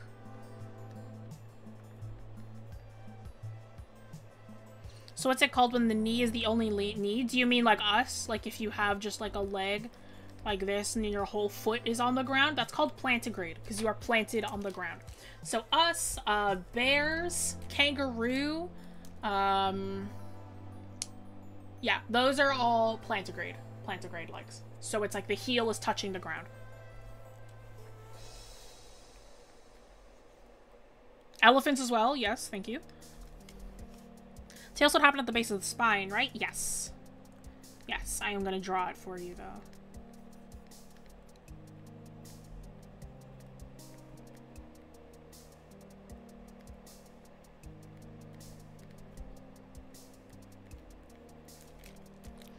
Did some research on faun legs and actually found out that it is legit impossible for a faun to walk around with their leg shape. Said it would put a lot of strain on the muscle. This is why all ungulagrades are quadruped.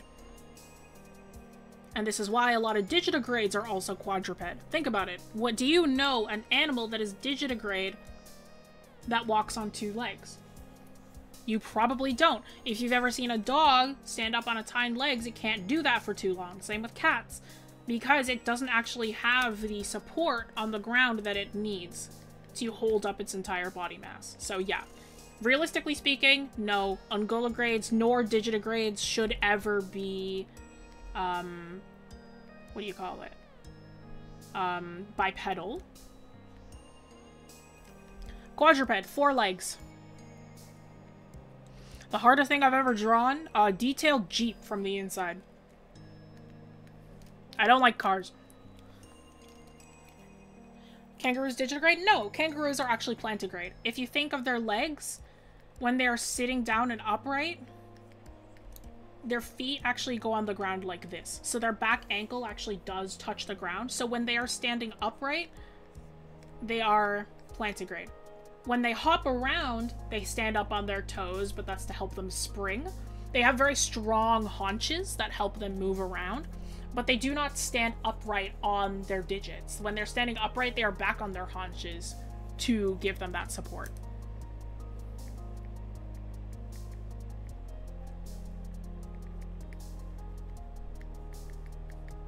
I know Daria really likes Cliff.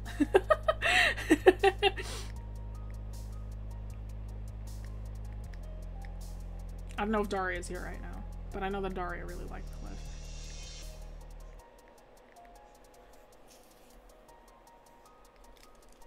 Much better help than my mammal anatomy book. I appreciate it. I had a weird fixation on anatomy. Anatomy is one of my favorite lessons to teach. I love teaching anatomy. I love teaching color theory. They're like 2 of my favorite things ever to talk about because I love the science of art. I think that the science of art makes art so much more interesting. The people who refuse to learn the science of art can be like, it's no fun, man. Like, I'm like, it's so cool to see how like science integrates itself into artwork, you know?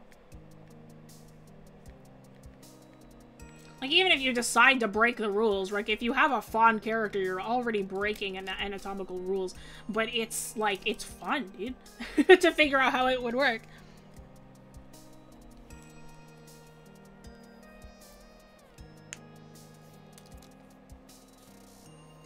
Very strong tendons for hopping, yeah. Birds, aren't they digitigrade? Correct. Birds are indeed digitigrade. I've talked about it earlier. If you look at a bird with its thing, like, it kind of looks like it's just back like this, and then you have the rest of the bird. The pelvis of the bird is back here. You have the knee joint right here. It is hidden within the feathers, generally. So yes, birds do have that triple joint. It's just hidden within the fluffy bits, so you don't actually see it. And most people only see those final 2 joints. If you didn't know that.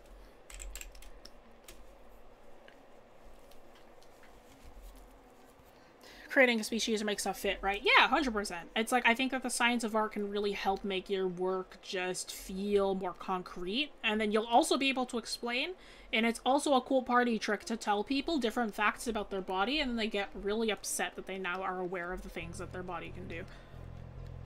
If you feel your elbow for me, if you want to do this, if you feel your elbow, it's called your olecranon. If you touch that little bit and keep your hand there and then extend your arm, right? So bend your arm, feel your elbow, and then extend your arm out with your hand still on your elbow. You can feel that the bump kind of becomes flush with the rest of your body. This is because your humerus, the bone upwards on the upper side, has a little slot that your olecranon fits into perfectly. You are built like a Lego piece. You're welcome.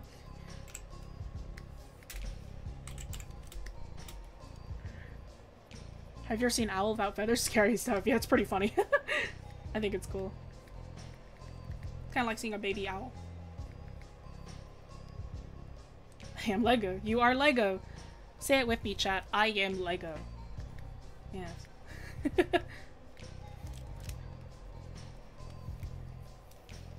You refer to it as Legos. Yeah. I am Lego. I am Lego indeed.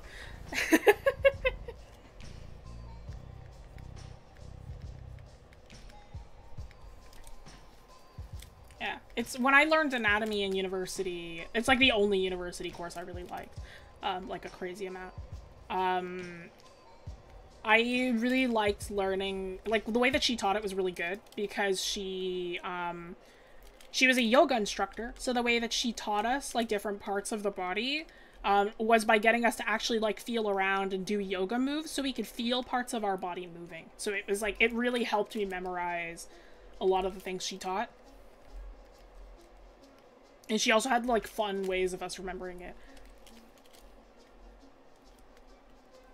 And she would tell us to say things a specific way.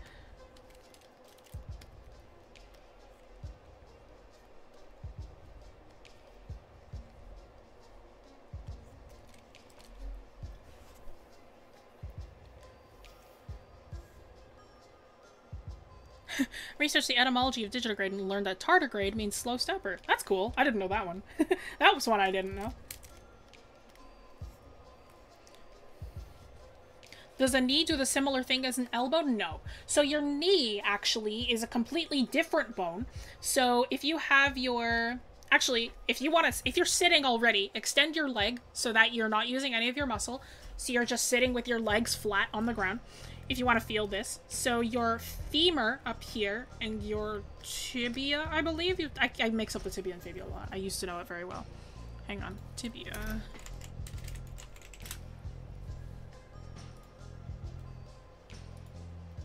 Okay, yeah. Tibia is the bigger one. That's what I thought. So your tibia up front.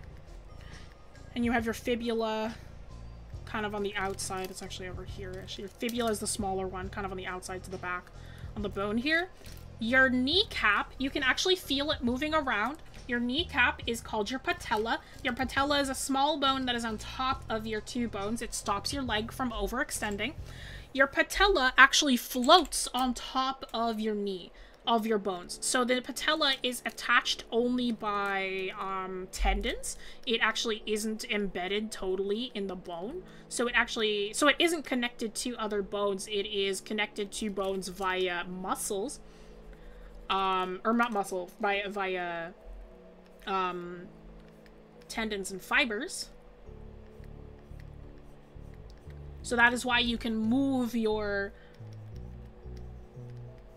That's why you can move your like, bone there around. Because your, like, knee bone isn't actually connected to anything.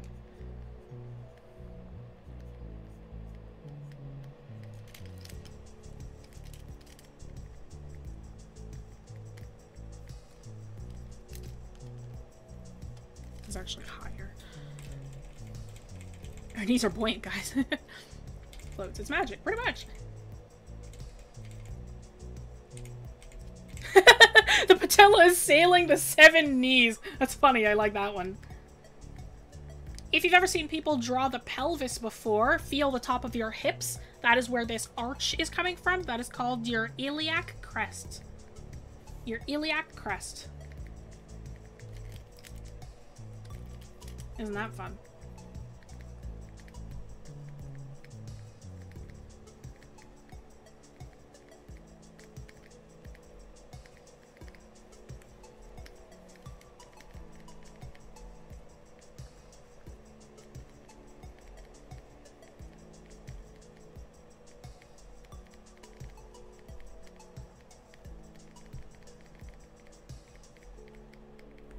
Right, and again, if you didn't know, our tail will extend from the tailbone at the back of the pelvis. We do have a tailbone if you have ever fallen flat on your butt. It hurts pretty bad right above where, like, your butt actually starts. That is your tailbone.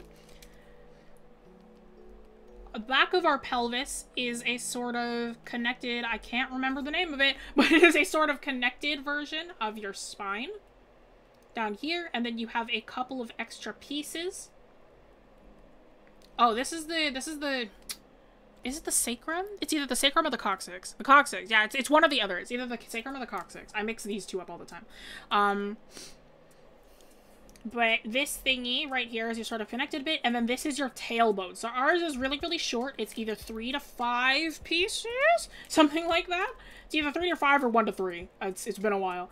But when you have those, on people, they're very, very short. On stuff that actually have tails, these bones will continue. They're much, much longer, because all a tail is an extension of the spine. So when we are drawing tails in, we want to make sure that it is coming from the correct place. So it'll be right above the butt. Sacrum is the bigger one. Thank you. So yeah, this one is the sacrum, and then this one is the coccyx. I don't have an algebra bone. Okay, there's like 9 minutes left. I don't think I can squeeze in one more. So anybody have any other questions with the 3 that I've talked about? Or if you just have general questions about anything else. That's kind of fantasy character-esque, or fantasy race-esque.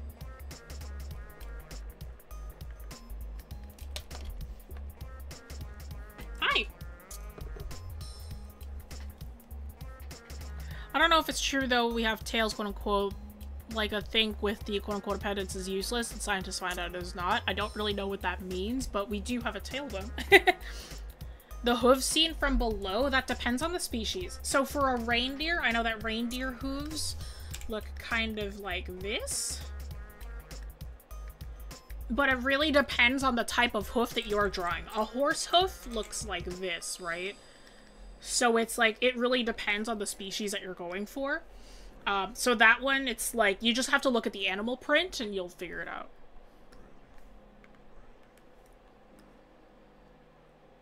Do magic skeletons count as fantasy? I do not know. Where do I get reference? It's a lot of sort of just referring to real life. And kind of working backwards. So I'm like, okay, I'm like, what do I want to inspire? That's a big thing about being a designer. If any of you are aspiring character artists, you should never limit yourself within your character design. Really get inspired by absolutely everything that is around you. It makes your designs a lot more interesting. Especially if you want to do, like, weirder critters. So again, like, my dragonborn are inspired by, like, everything. Right? Like my Petri is inspired a lot by goats. Corn is inspired by magpies and crows and stuff like that. So it's really important that you sort of just get inspiration from everywhere. Don't just stick to illustrators. Don't just stick to whatever species you're going for. Right? Really get inspired from all angles of the world.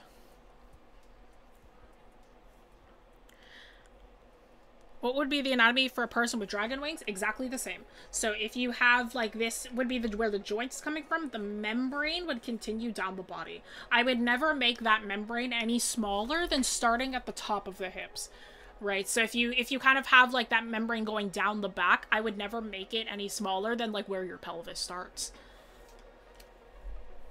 So, like, if you have that first joint up at the top of the shoulder blade, then it goes all the way down the back, like that. So that works properly. But it is the same anatomy. It's actually exactly the same anatomy. This little reindeer man, I love him. Hi, Grace. This is Cliff. Cliff is my satyr paladin. Or my faun / satyr paladin. He's a reindeer instead of whatever D&D tells me to do. Figured I had bat things like the skin that connects onto the arms of the torso. How much of the torso would they need to connect to? All the way down to the feet. If you've never seen how a bat works, bats bats kind of have their whole body like this, and then their little feetsies come out like this, and they have like a tail here, or it's the other way around. I think it's like the Yeah, they have the tail here, and then the feetsies are like this. Their entire body is connected to the bottom of that tail. Or to their feet. It's one or the other. I know it's like all the way down their body though. It's not like just one or the other. So it's like let's say that we have it connected to the actual feet. So then you have their wings come out. Because if you've never seen how bat or dragon wings work, these are the fingers and then they connect down to the feet like this. So your wings are gonna be huge. Like huge, huge. Have I ever written a book? No. I've written, like, things for myself. I mean, I wrote Say Hello Grayson back in the day, but I never actually finished it. How do double joints work? Good question. Oh, no, I do know this. My teacher told me this. You have more elasticity in your tendons and, yeah, you have more elasticity in your tendons. So if you can bend your fingers back more than you should, or if you have double joints in your fingers, it just means, or in your arms or whatever, then you have more elasticity in your muscle and tendons. For bird wings, would the shoulder blade turn into a joint? No. So the shoulder blade, so it isn't really a joint. When you have the starting point for, like, limbs or something, one of the type of, like, connecting points is called a fossa. So that's what it's the ball and socket joint is what the arm is connected to. So it's not that it becomes a joint. There will be an extra joint added on. How do you draw big hands? The same? Yep. Characters of butterfly or moth wings? Same deal. Exact same deal. The entry point, I guess, will just be smaller. If you have butterfly wings go down the entire body, so, like, you'll probably want to do that. Moth wings, same thing, right? Look at how they attach on the body of the actual... For those of you who are wondering about different types of wings, look at how they attach on the body of the actual animal, and compare and contrast. How much of that wing is connected to the body of the animal, so then you'll have to estimate based on how much is connected onto the person, right? So if, again, for birds, if it's connected to, like, 2/3 of the body, you'll have it connected to 2/3 of the person's torso.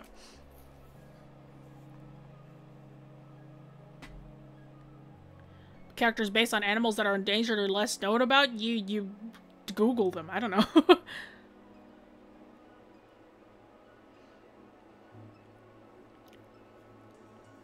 Who knew drawing was so detailed and complex? Yeah, it's fun.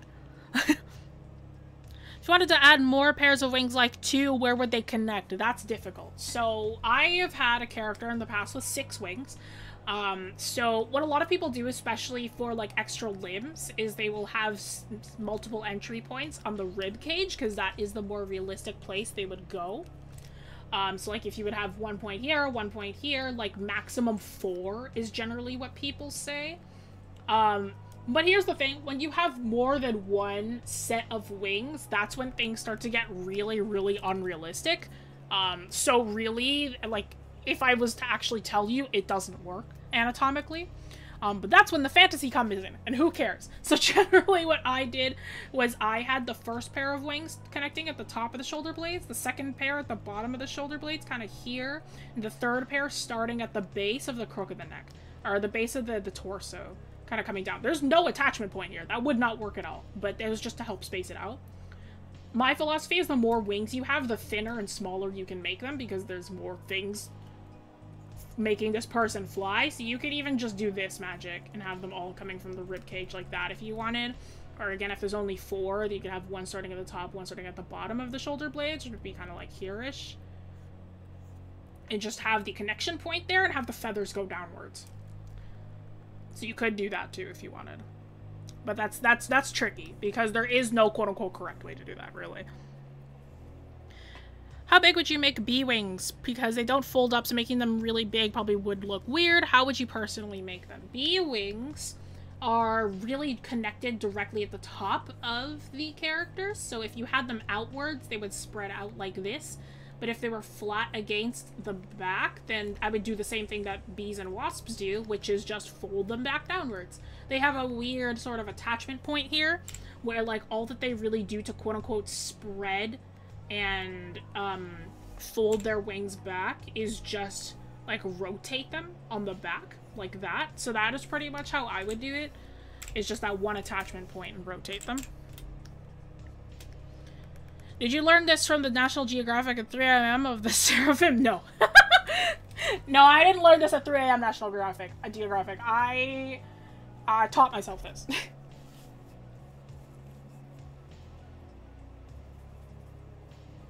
Drawing is tied with our understanding of the real world and its properties. Poses, anatomy, no wonder references are crucial. Yes, 100%. Alright, that is 7 o'clock, though, everybody. Thank you also so much for joining. I hope that this was helpful in any sort of way. I like talking about anatomy, so hopefully you liked listening to me ramble about, like, a bunch of different kinds of anatomy. If you don't know too much about the studio, don't know too much about us, we're not just a YouTube channel, we're also an art studio. Hey, join in. Come talk. Come say hi. During classes that we teach, wingcanvas.com. There are some camps that will be running throughout the rest of the summer. I will not be teaching them, but there will be other camps taught by other individuals. I believe there's figure drawing still. I think there's an animation camp going on. So if you would like to check out those, then you may do so.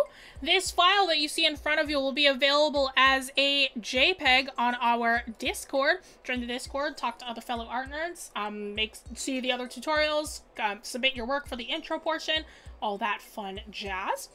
But if you would like our working files, you're going to have to join our Patreon, because you become a YouTube member, that sort of thing. Once per month, you will get working files and other behind-the-scenes footage and things like that. Also, special access to certain channels in the Discord, where I am more active and the other streamers are more active.